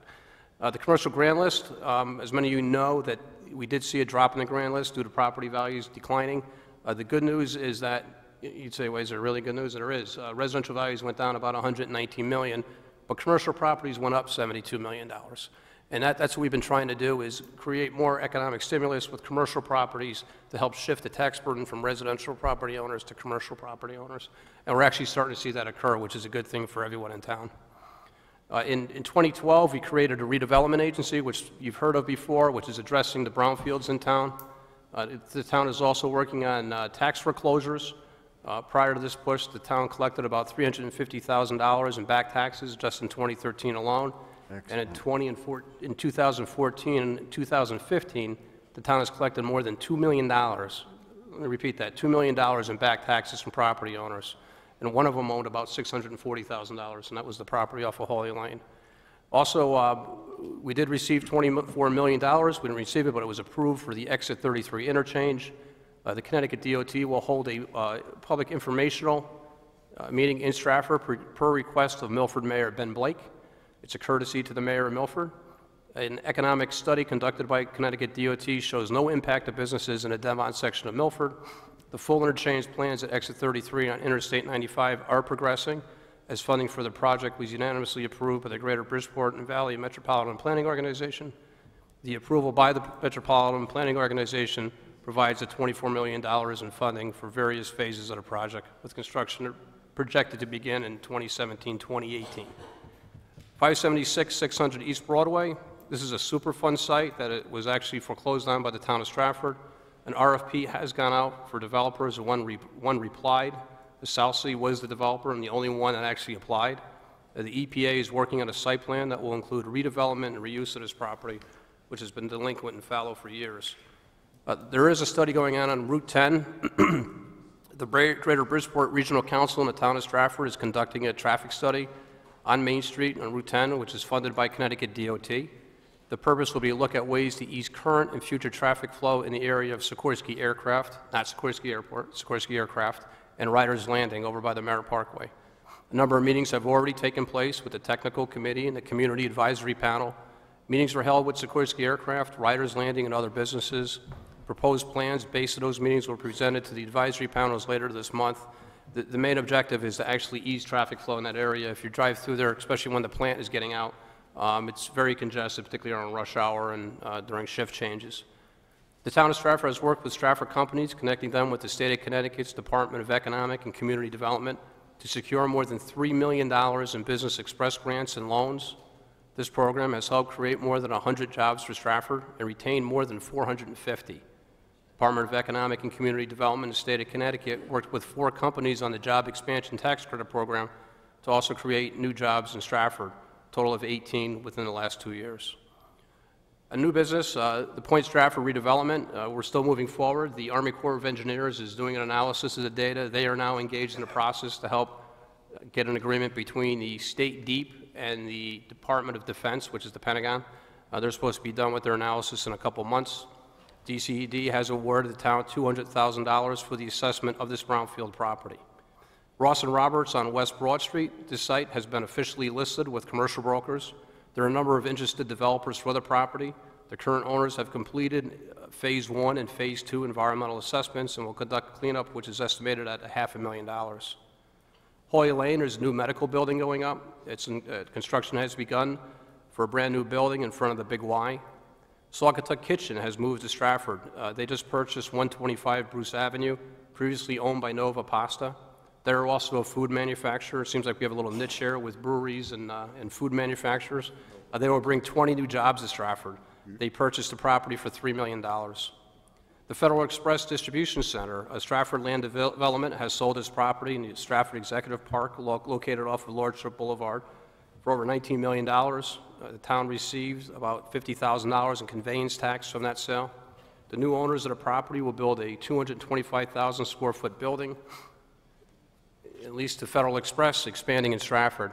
They have received approval for tax abatement from this town council, and FedEx will create 68 new jobs and retain 85 jobs right here in Stratford. Hoy Lane property, this is the property I mentioned earlier. The town of Stratford has received $640,000 in back taxes. With a foreclosure sales date pending by the town, the taxes were paid finally. The developer is in the process of purchasing the property from the current owners. They have plans for condominiums and a restaurant on the property located behind 99 Holy Lane. This is more than a 20-acre property. I believe it's approximately 30 acres. A lot of it is wetlands, which obviously can't be developed. 2009 Main Street, it's the Christ Church parking lot across from the Episcopal Church. Zoning has approved the plan for an apartment building for the property. This will include about 40 units of 1 and 2 bedrooms. Castor Moving Company has expanded in Stratford. They purchased an industrial building for $5.15 million from Stratford Land Development. This purchase is to offer storage solutions to the moving company. The 87,150 square foot space is on 400 Long Beach Boulevard. Castor Moving Company has 40 employees. As far as restaurants, a lease has been signed for a new restaurant, the former Little Mo's. It's actually open now. It's an American family restaurant called Maxwell's. If you get a chance, if you haven't already, please visit them and support them. 1019 Main Street, this property has been sold. The developer has cleared a lot and plans to build a 10-unit condominium at the site. He has presented his plan to zoning, is awaiting a decision. This is the property across from DeLuca Field. DeLuca Field. Oh, DeLuca Field. It's been on the market for a while.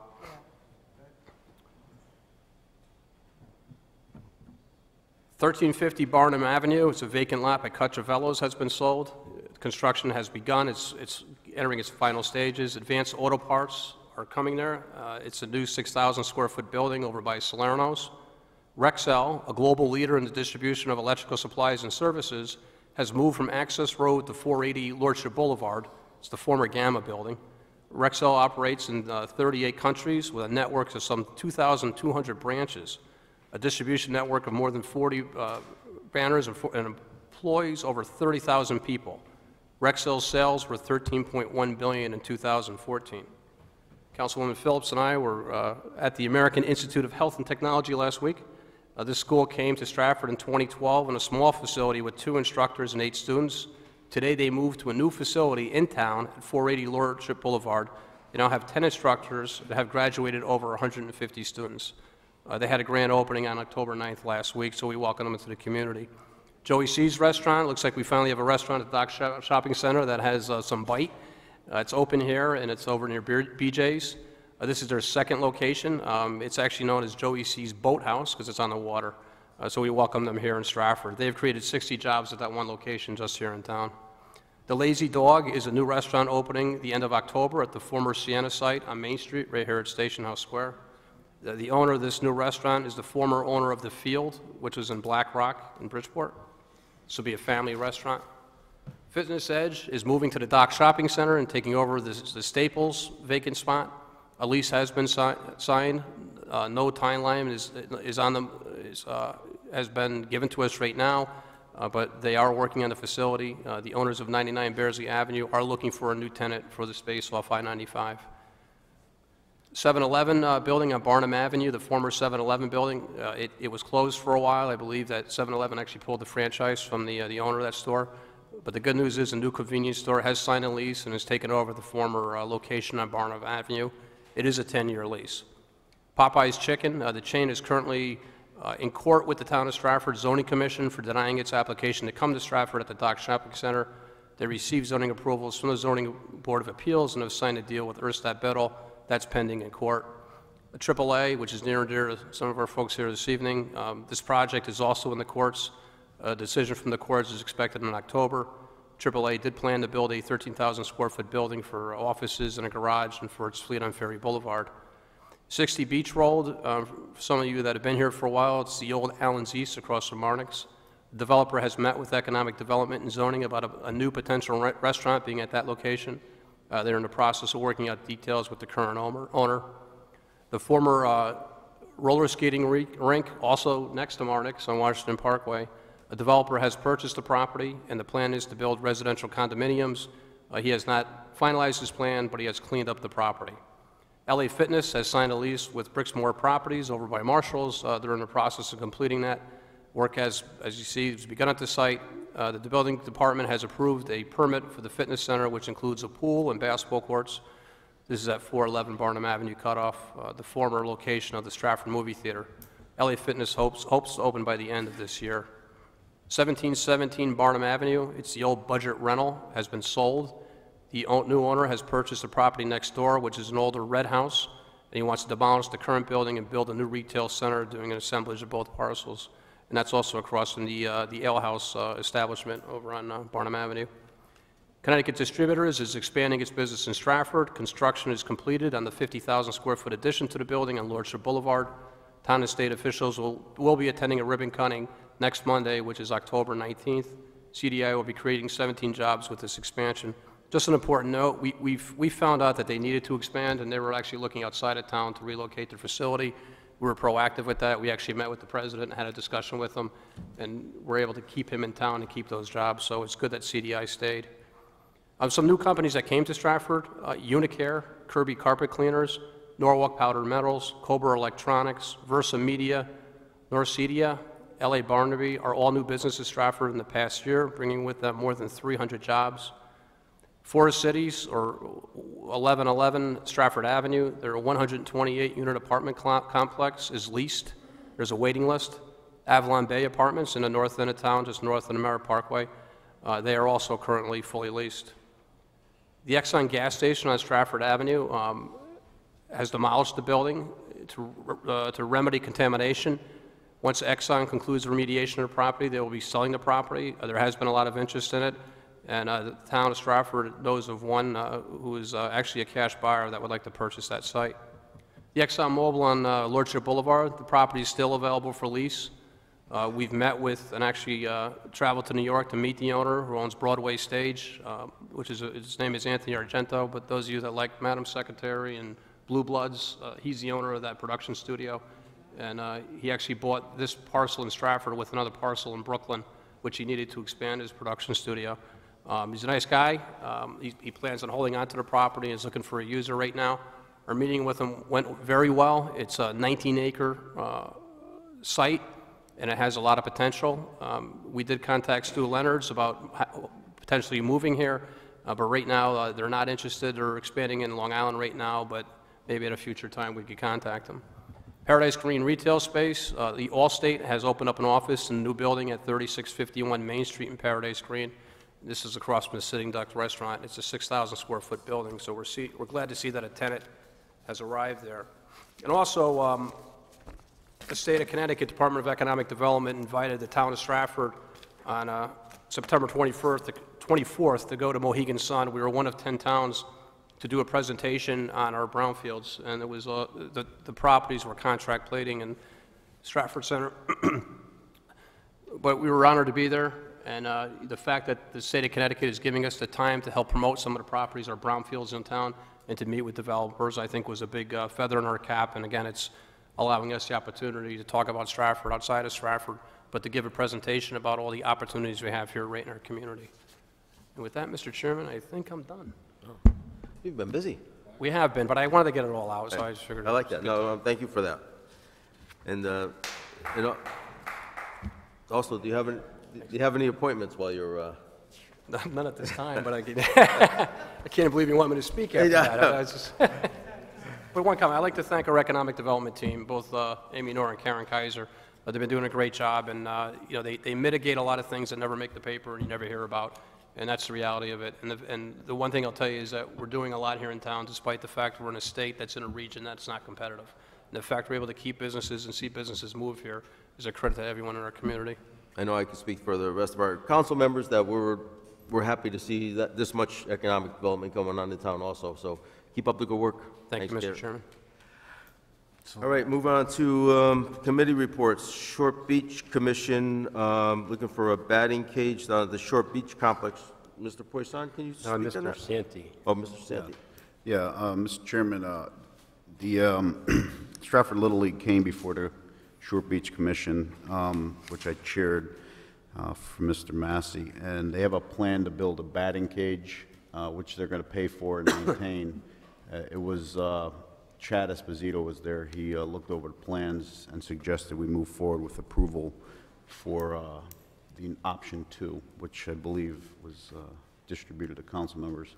So they're going to purchase, you know, all the materials, and then they're going to build it. So, okay. I want to make a motion to accept that. Okay, so we accept Allow them to build it. findings of the Short Beach Commission for a batting cage. Do I have a second on that? Second. Second, Mr. Connor. Any discussion? All in favor? Aye. Aye. All opposed? Chair votes for it. Unanimous. The second is also from the Short Beach Commission, Mr. Santee. Yeah. To lower the non-resident golf fees. Yeah, there was a discussion, residential rates are up for the golf course, but apparently to keep with the more competitive thing that was discussed, we should probably lower our rates and be a little bit more competitive. You know, the Short Beach golf course is on the up and up, and we're investing a lot of time and money into it. So to keep rates competitive, we recommended to the council to lower, and I'd like to make a motion to approve. We wrote lower non-resident golf fees for weekdays $16 and on the weekends $18. Okay. Do we have a second on that? Second. Second, Mr. Catalano. Any discussion? Ms. Phillips? As a question to Mr. Santee. Was there any discussion at the Short Beach Commission about trying to look at reducing some of the costs or address the deficit that it's been running? Well, they did discuss some of the deficit issues, but, you know, the golf, because the road was closed, hurt business there. So what people are doing now, we noticed the drop-off in some of the non-residents. And, you know, to stay competitive, we want to attract those people back by lowering the fees. So the deficit, we do subsidize a little bit out of the tax base, you know, each year. So it's not going to be an enterprise that's going to make money. It's here, if you break even 1 year, it's a good thing. But it is on the up and up, and the deficit is slowly going down. So there were no specific changes of reducing your expenses at all? We didn't look at that. That's for the council to decide at a later date. Thank you. Any other discussion? All in favor of the motion? Aye. Aye. All opposed? All right. Chair votes yes. Passes unanimous. Town Attorney's report. Thank you, Mr. Chairman. 5.3.1 Claims Report. We don't have anything to report this month. We have a lot of things that are close to resolution, so I anticipate probably next month we'll have a claims report. 5.3.2, I can tell you that the Attorney General's office is still in the process of circulating a proposal within the various departments of the state. They have to sign off on it before they can actually approach us with it. So I think that matter should stay on the table because I just don't have anything to provide you with tonight. 5.3.3, the next step on that process is to sit down with a contract with this body and review sort of what my best guess is as to what this body might be looking for, responses to that guess from the from Stratford Stage Group, and then to sort of consolidate all the requirements that you give to me to put into that document, into a document. I think that's a working session that's probably a minimum of a couple of hours, and I would want a week or two lead time if I could, when I know you're going to do that, to give you a document that you can actually review, and we can come to the meeting sort of prepared to talk about it. There's a lot of work there. So I would recommend it stay on the table tonight, and then if you just give me a little lead time on when that matter. Could we have this ready for, say, 2 weeks from now? Yes, it would probably take me a week from now to get you a document that's in a sort of an organized enough form for it to be useful to you in deciding, you know, or formulating questions or making a determination of what elements of the document you're in favor of and which ones you're opposed to. And if you felt like a week was enough time to read that document, then yeah, absolutely. So we could do a special meeting, hopefully towards the end of October? Yeah, I will get that document in not final form, but form for you to be able to use it. Useful form, maybe, is a good way to say it. And, you know, schedule whenever you think is appropriate. Okay. I'll try to I'll make that my high priority. All right. Mr. Chairman, on that same topic, what's the likelihood that we'll have all the information and we'll be able to come to an agreement and sign a document by, I guess, our last council meeting, which is in November or December, the new council is sworn in? So let me, if I can answer your question with information, and maybe it helps. The document that I have that I've been working off is the old Haney agreement. And then I took the proposal from SSG and I tried to pull the things out of that seemed to be fundamental to what they were trying to do, plug those in where appropriate in the Haney agreement, take things out of the Haney agreement that didn't look like they applied to that type of proposal. And then I shared that with their attorney so that I knew if this was, if we were on the right track. Because really it's all guesswork on my part as to what you might be interested in seeing in an agreement like that, what type of deal you wanted. We'll have their comments to most of that, not all of it. I've compiled a lot of those into a document. What I haven't done is I haven't sort of done some of the extra research on other venues to see how they're treating some of those issues that are identified. And that's really because I'm not sure if these are issues for you or not. Mm-hmm. So if we had a meeting, let's say in 2 weeks, and we went through the entire document and generally you felt like the guesses I made were good guesses and we're on track, and the Stratford Stage Group people were of the same mind. I see some stumbling blocks in this deal as it is right now. I don't know how big a stumbling block they are, whether they're for you or for them. But assuming that those stumbling blocks are minimal, then you could really, at almost any time, decide that you want to go forward and authorize the agreement. Okay. So it really depends on what comes out of that next working session, but it could be right away, or you may find you're really far apart. And that's fine. I'm not trying to speed it or slow it. Most of this has been on their delay of getting it together. I just want to make sure that we do our due diligence and don't feel pressured into something because the clock is ticking. I think the next council will do an apt job as well. Whether we do it or they do it, I'm not really worked up about it either way. I just want to make sure we do a thorough due diligence. You have the time to do your research. We have the time to review it. And we're not trying to just push something through because of an election. Okay. That's all. So I guess that matter stays on the table? We'll keep it on the table then. Okay.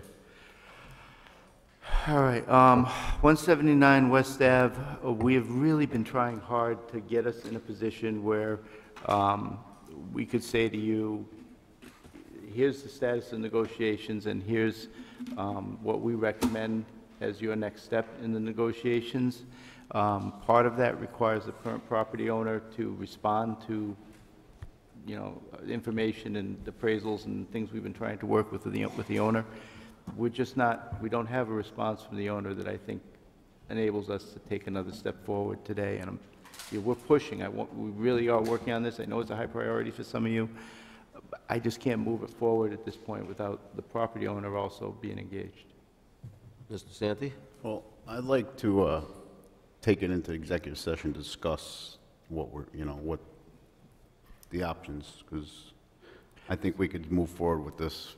I don't think it's that much off. So you could, I can tell you where the negotiations are, and we can talk about our strategy in those negotiations, and you could make a determination that... Yeah, I don't think it's outrageously that far off, so... Okay, well, if that's something you want to do, because we're talking about negotiations to acquire real property, and doing those negotiations in public could certainly affect the price you end up paying. So I would recommend that you make a motion to take it off the table, and then once it's off the table, someone should make a motion to take it into executive session, sort of using the language that's on the agenda, to include Town Attorney's Office, Attorney Bruce Jackson, who's handling that matter for us, the mayor, the mayor's chief of staff, the finance director, the chief administrative officer, town council. I said the town attorney's office, I believe. Yes. I don't think have I left anybody? I don't think I've left anybody out. All right. Well, I'll make a motion to take it off the table, Mr. Chairman. I have a motion to take 5.3.4 off the table. Do I have a second?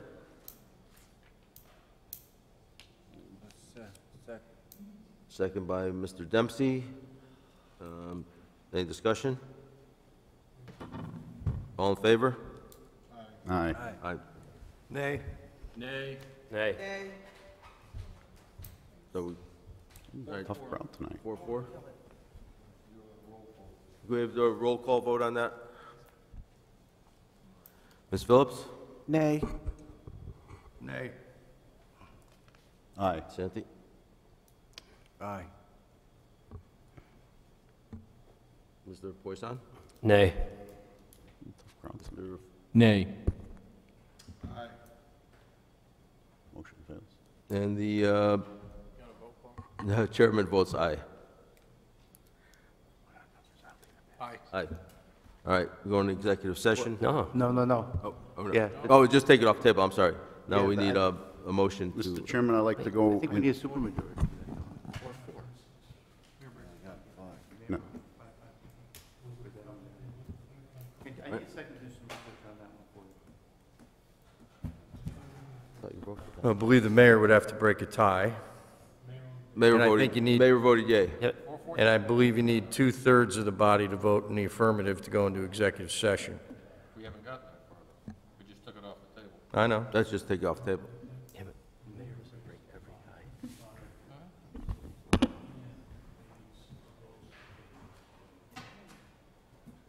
I don't think you get there for a couple of reasons.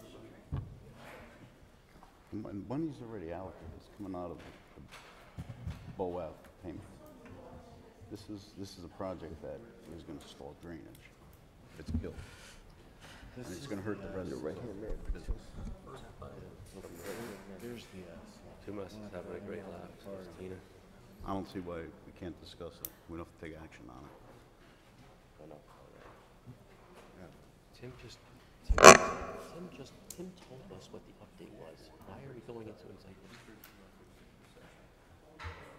Been that way forever. Chair, to avoid holding everybody up, can we pass this, and I'm going to hand the book to Attorney Florek to look at Yes, these sections? we'll come back to this. All right. Renewal of license agreement for the Red Devil Booster Club. This is something we do every year. I'd like to make a motion to approve. Motion to approve by... Second. Second by Mr. Forrester. Any discussion? All in favor? Aye. Aye. All opposed? Chair votes yes. Vote passed unanimous. All opposed? What about it? Do we have coffee in the back? He's working on it. George. No, he's...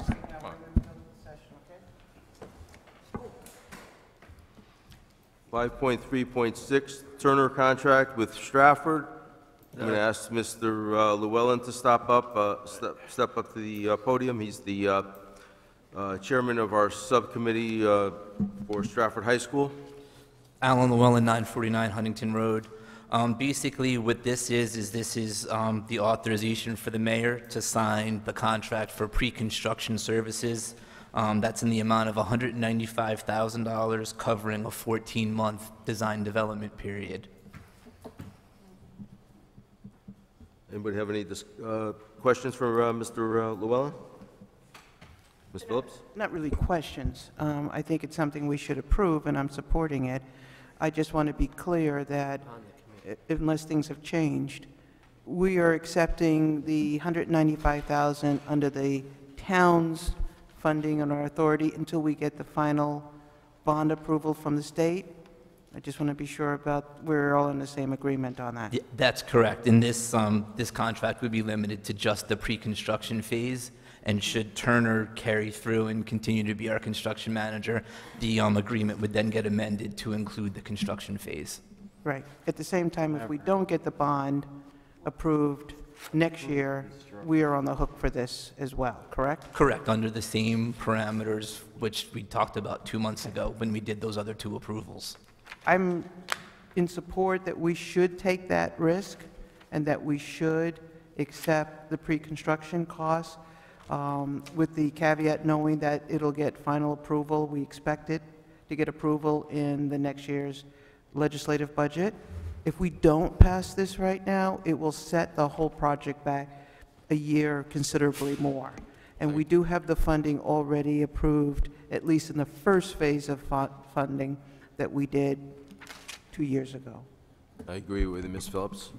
So would you like to make a motion to, or is there any other discussion on the? I'll make a motion to accept the request for the pre-construction funding for Turner Construction. Okay. Do we have a second? Second. Second. Mr. Dempsey. Any discussion? All in favor? Aye. Aye. Chair votes aye. Mr. Catalano is out, so it's 7-0. Mr. Connor's out, too. Oh, Mr. Connor's out. 3, 4, 5, 6. Come on, Jim. Mr. Connor, would you vote? We need a vote on the Stratford High School. Turner. Yes, so 7-0. Yay. All right, 5.3.7 Longworth Park Skating Rink, proposed by the Wilcoxon Fathers Club. I would like to send this over to Parks and Rec Committee and also Longworth Park Commission to discuss and trying to iron out any details that needs to be, and hopefully we get this back by next council meeting. Does anybody have any? So moved. I would take some discussion on it first. I would like to see this go to Parks and Rec, but I'm also concerned about the timing. And I'm fine if we want to give some pre-approval or at least a vote of support on the conditions that I've heard so far, so that if Parks and Rec does approve it and works out the conditions of the skating rink, it can move along and you could work directly with the Fathers Club if you so choose to do so. No, I mean, there's issues, especially with the insurance and liability, Mr. Bishop, right, on this skate rink? Yeah, so there are issues on liability. We could talk about it now, or we could talk about it when it comes back from that commission, that committee, whatever. I mean, I'd like to hear some of it now. I'd like to say a couple comments about that. I mean, listen, you know, the same liability occurs whether kids are playing lacrosse down there, kids are playing soccer, kids are playing softball. There should not be some new thing, right? It's athletics. You know, there's no difference between kids skating on one of our town ponds and then scouting on a rink. The one thing I do want to mention here, because it wasn't written here, is that the Longwood Parks Commission did pass on a favorable recommendation for this project. I know it's something the Wilcoxon Fathers have been working on or trying to work on for 2 years now, and I'd really like to see us get out of our own way and make it happen. Shouldn't be that difficult.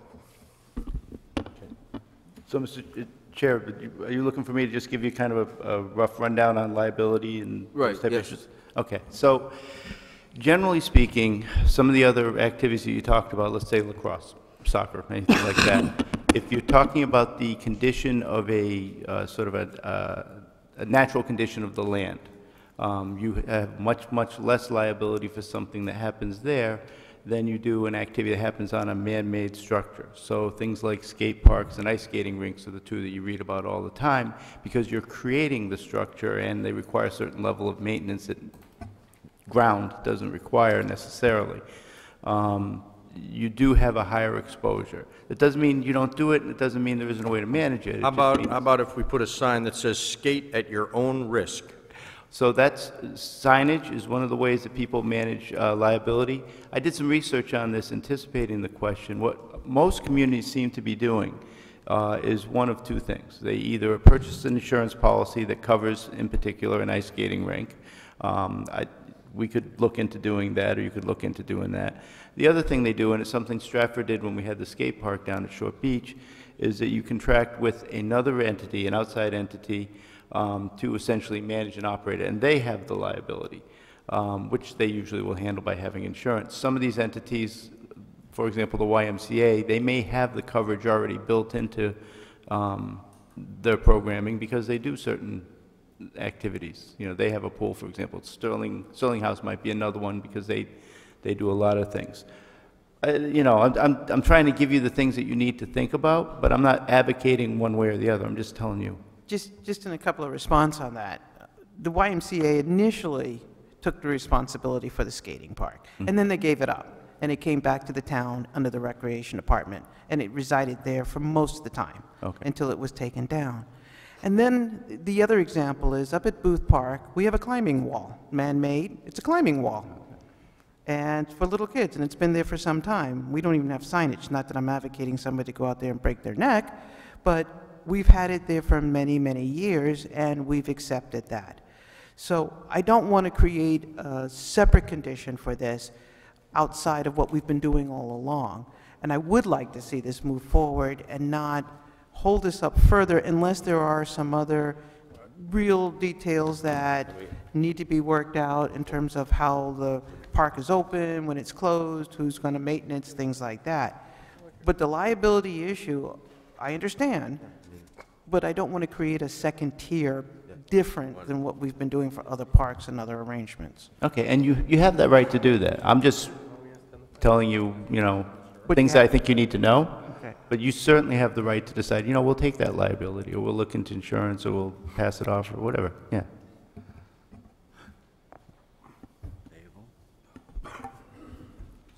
Now, did you see the rest of the questions on this, Mr. Bishop? Did you get a chance to look at that? Set it down, I'm looking for ways to... Oh. And I'll ask the rest of the council members if they had a chance to look this over. I mean, we could, if you think this is feasible, take a vote on it tonight to approve. Sure. Well, so I can, if you want, I can share with you the comments that the Public Works Department had. That's the only party I've actually spoken with. I did get an email today, the same one I think most of you got, with some information on it. They're all appropriate for the town council to make a determination on. They're not, you know, you don't have to get Public Works approval. You can decide to do this. Public Works is questioning lights, whether we want to install lights, and then if we do, who pays for it. They're questioning snow removal because the club that wants to donate the rink can't commit absolutely all the time to being able to clear the snow. They're looking for help from the town. You could decide to give them that help. It's up to you. They're looking for, Public Works is looking to understand who's responsible for maintenance of the rink. Liability we talked about. Public Works is looking to understand who would be scheduling the event. So if somebody wanted to rent it out for a party or some sort of a athletic event or something, they want to know who would be doing that. And they mentioned that you don't want to have the rink installed before Thanksgiving because they need that area for parking. Well, they said after Thanksgiving. Right, they want after Thanksgiving, right. Where I'm at is... I'm sure it's fine. It's not Mr. Chairman, what I'd like to do is to make a motion to give them conditional approval from the town council pending the approval from the Parks and Recs Department. Those are all reasonable questions that really fall within the Parks and Rec Parks and Rec Committee, which can be worked out without it coming back to the council. If the Parks and Recs Committee is satisfied with those answers, I would hate to see it have to come back here for our approval. So I'm quite happy to make a motion to move it forward based on those conditions. Yes, Mr. Mayor? I agree with Councilwoman Phillips. I think going through the punch list of questions and getting answers so the Parks and Rec Committee is satisfied. This project's been pending for 2 years, and I can understand the frustration of the council members. I just, if you don't mind, I'd like to also ask that we reach out to some insurance carriers just to get some prices on insurance, and it's up to the council whether they want to do it or not, but at least it's an option. You've investigated it and part of due diligence. And there's several insurance companies that handle that we've used for other things as well. But I would like to take a positive attitude of let's try to make this happen rather than delaying it and finding every nook and cranny that needs to be worked out beforehand. Right, just as long as we know who maintains the liability, whether it's okay. Thank you. All right, so any other discussion? There's a motion before, but it was never seconded. Oh, I'm sorry, there's a motion. I'll make a formal motion to accept the proposal conditional on the review of insurance and also the approval of the Parks and Rec Committee. Okay, do I have a second? I second that. Second by Mr. Forrester. Any other discussion?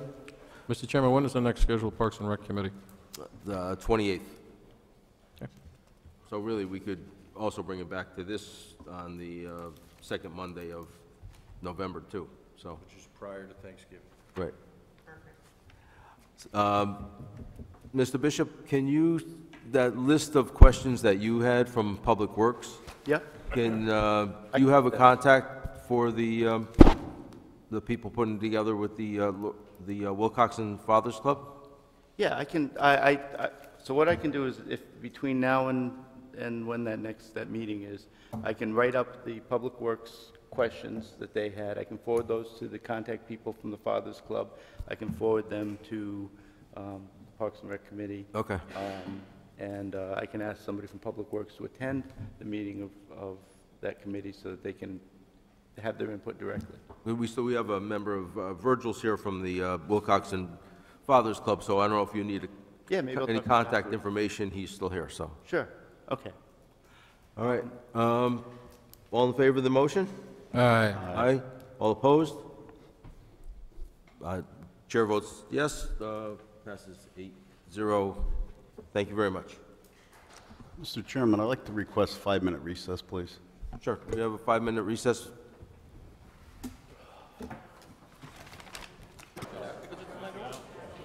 Okay. Yeah. I might just, you're right, I might just cancel or. I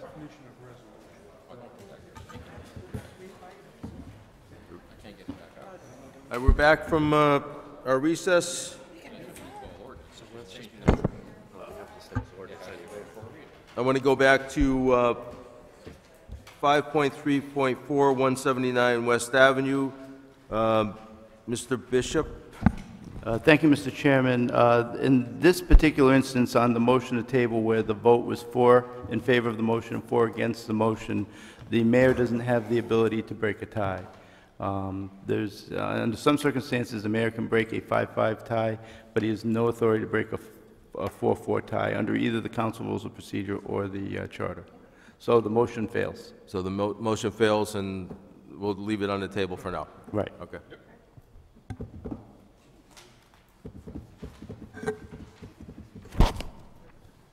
All right, we're back down to 7.1, Army Engine Plant. Mr. Mayor? I already gave a report on that in my mayor's comments. Okay. Oh, did I forget something? Oh, I'm sorry. Questions to the town attorney, 5.3.8, I'm sorry. Ms. Phillips. Gotta listen to everything. Yeah, thank you. Just to catch up on a couple of things. Last month, I asked about the FOI results training, and you said that it wasn't yet completed. You were waiting for final action. Now I understand we have final action. What is the next steps with this FOI violation? If you can bring me up to date. Sure. The law firm that we hired to represent us in that case, at the end of that case, I believe is talking to the commission about the specific parameters of that training.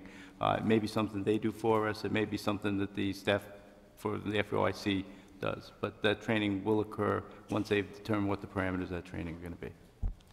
Is it going to occur before we leave, or is this going to be something left for the new council? I don't know. I'm sorry, yeah. I'm really not directly involved in the FOI stuff, so I don't know. Is it that complicated? I wouldn't say it's overly complicated. The problem is there's such an incredible volume of Freedom of Information Act requests and the information that's being requested. So it used to be we get a little tick up when you come around to an election season for whatever reason. But it was all stuff that I could kind of do, and it wasn't all that complicated or involved. In the last 8 months or so, maybe a little longer, there's just been a real increase. For example, just today alone, I think we got 3 requests. Some of them are very complicated. They're not always easy to understand what people are asking for. The information that they're looking for isn't always where they're asking for it to be. And then you have to review that information depending on what it is and make sure that it's actually, you complied with the requests and all of that. It's a lot of work, and as these things build up, it's beyond my ability to do that and the other things I'm doing for the town, so I had to outsource it. I think that, okay, that kind of leads me into my second question, my last one. George has been asking to get a status on his FOI update. If I'm saying this correctly, he felt he needed to go to court or bring his case up for hearing. I'm getting this not fully, but the short of it is that he's felt that he's had several FOI requests that have not been responded to, and he hasn't heard anything of it or justification why they couldn't be fulfilled. Do you know what he's talking about? Yeah, a little bit. So I don't look at the Freedom of Information requests any longer because we hired somebody else to do that. When the volume got to a point where I wasn't able to keep up with it, I just kind of did it like in my spare time, sort of a freebie back then. But it became really so much that I couldn't handle it on that basis. So what we did is we hired a law firm that represents a number of Connecticut municipalities, big and small, often before the Freedom of Information Commission, and told them, look, we want to follow the law, we want to do everything right, and we want to be consistent in our approach to these. So we're not only internally consistent here in Stratford, but we're consistent with what other municipalities are doing. Whatever it is that they're recommending we do, I'm not going to second guess it because they're the experts in this area. Just like, you know, you go in to see a doctor, you don't substitute your opinion for theirs. So I know that there are 1 or 2 requests that Mr. Mulligan feels that he should receive something he thinks he's entitled to. They're in a disagreement. That's what the Freedom of Information Commission is for. Mr. Mulligan will find it's a very friendly tribunal for him to go to and present his case. But other than that, I don't know what he's asking for because I don't read them. I don't know what we've provided because I don't get involved in that anymore. So if I was to repeat it back, Mr. Mulligan has had a response. Oh, yes. And that response was that they did not feel, the town, the representatives of the town did not feel that the town is obligated to fulfill that request. And as a result, Mr. Mulligan felt that he needed to go to at least a hearing to have his concerns heard by another authority. I believe it's in the ballpark. I think they may have said for some items that there's a charge associated with getting the information. I think for other items, they may have said that it's not a proper thing to request under the Freedom of Information Act. They may have provided them with other information. I'm not sure, but because it would be atypical to make a request for, let's say, 7 different items to have the same reason apply to all 7 items. Usually, it's different. Okay. Thank you very much. Sure. Mr. Catalano. I'm good. Mr. Dempsey. Mr. Poisson. Thank you. No, sir. Mr. Forrester. Nothing. Mr. Connor. Nothing. I have nothing. Move on to Army Engine Plant, which the mayor has already answered our questions. Yes. Tabled items. Second. Questions to the mayor. Oh, questions, I'm sorry. Boy, I need shorter glasses. Questions to the mayor? Mr. Catalano? I'm good. Ms. Phillips? Mr. Dempsey? None. Mr. Poisson? No, sir. Mr. Forrester? Nothing. Mr. Connor? Nothing. The chair has nothing. Thank you. I figure you talked too much already, so. Apparently I wore you down. Yeah. Now we're at tabled items none, tabled ordinances and resolutions, 7.3.1, ordinance amending for the fats, oils, and grease pretreatment. I think we're saying that, leaving that on the table. Tabled appointments, does anybody have anything on the rest of page 4 or the top of page 5? No. Nothing? Down to ordinances and resolutions. 8.1, the ordinance amending 88-5, EMS committee. Mr. Forrester. Motion to refer to ordinance. Second that. Second by Mr. Catalano. Any discussion? All in favor? Aye. Aye. Passed unanimously. 8.2, Article 15, miscellaneous abatements. Make a motion to forward to ordinance. Second. Second by Mr. Forrester. Any discussion? All in favor? Aye. Aye. That's a 7.70. Ordinance, regular meeting adjournment times. Make a motion to forward to ordinance. Second. Second by Mr. Forrester. Any discussion? Yes, Mr. Chair. Ms. Phillips? I'd like to add my name as one of the sponsors. This was one of the ordinances that I wrote. Okay. And, Sure. Yeah, I'd just like to thank Councilwoman Phillips for doing that, giving consideration towards holidays regarding meetings. It's helpful, thank you. yeah, and I also think it's a good idea because it comes a little confusion that if there's a holiday and do we have a meeting, do we don't have a meeting, so, all right. All in favor of sending this to ordinance? Aye. Aye. All opposed? All right. Oh, yeah. 0.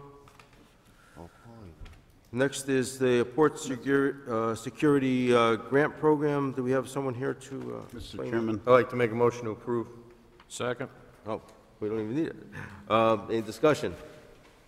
All in favor? Aye. Mr. Chairman, I think we skipped over an appointment, the Housing Authority.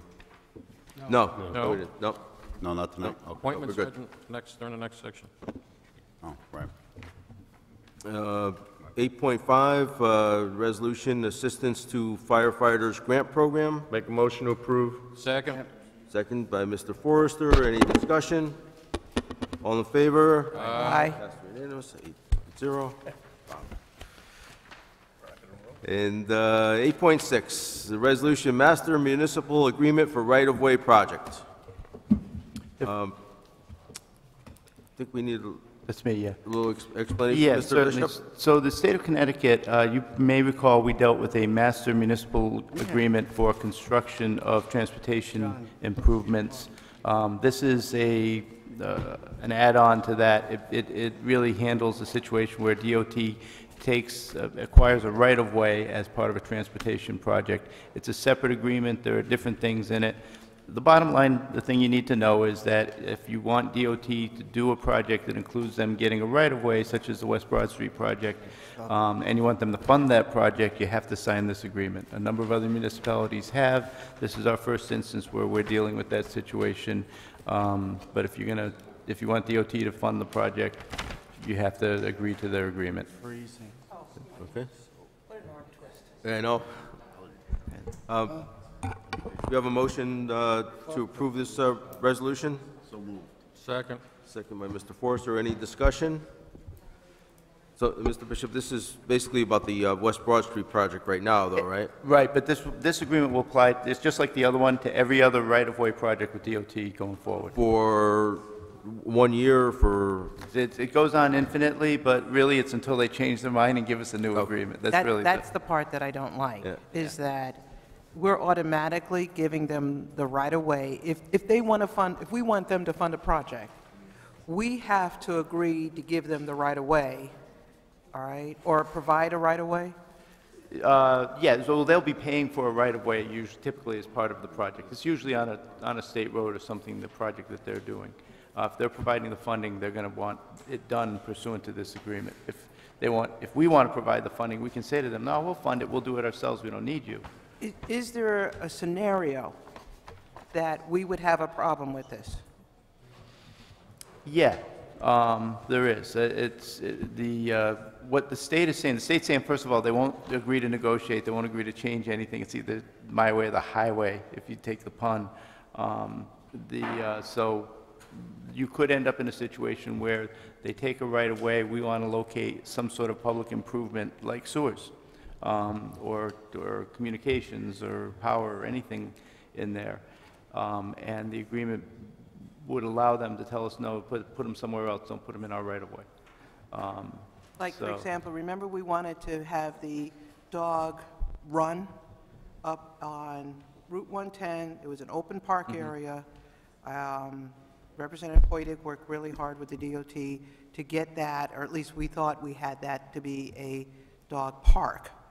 And then they turned around and said, no, we couldn't use it. Is that an example? No, but so that's a different example because we wanted them to basically give us the land so that we could have it be town land and put a dog park on it. In this instance, what they would be doing is they would be taking a right-of-way, typically to either change the layout of a road. A road or something. Exactly. And so it would be a right-of-way. It wouldn't be them giving us the property. It would be their right-of-way, their property. They're paying for it. So it really does come down to if you want the state to fund the projects in your area, you have to sign their agreement. Like when you go to a bank for a loan, And this is a common practice It's with the happening state throughout on the all state. towns. Right. Yeah, the state is doing this with all municipalities, not just Stratford. Right. All right, do we have a motion on? I forget. Motion and second. Any more discussion? No. All in favor? Aye. All opposed? Chair votes yes. Votes 8-0. No new business, no appointments. Motion to adjourn. So Mr. moved. Santi. Second. Mr. Dempsey. Thank you. Let's go, Mets.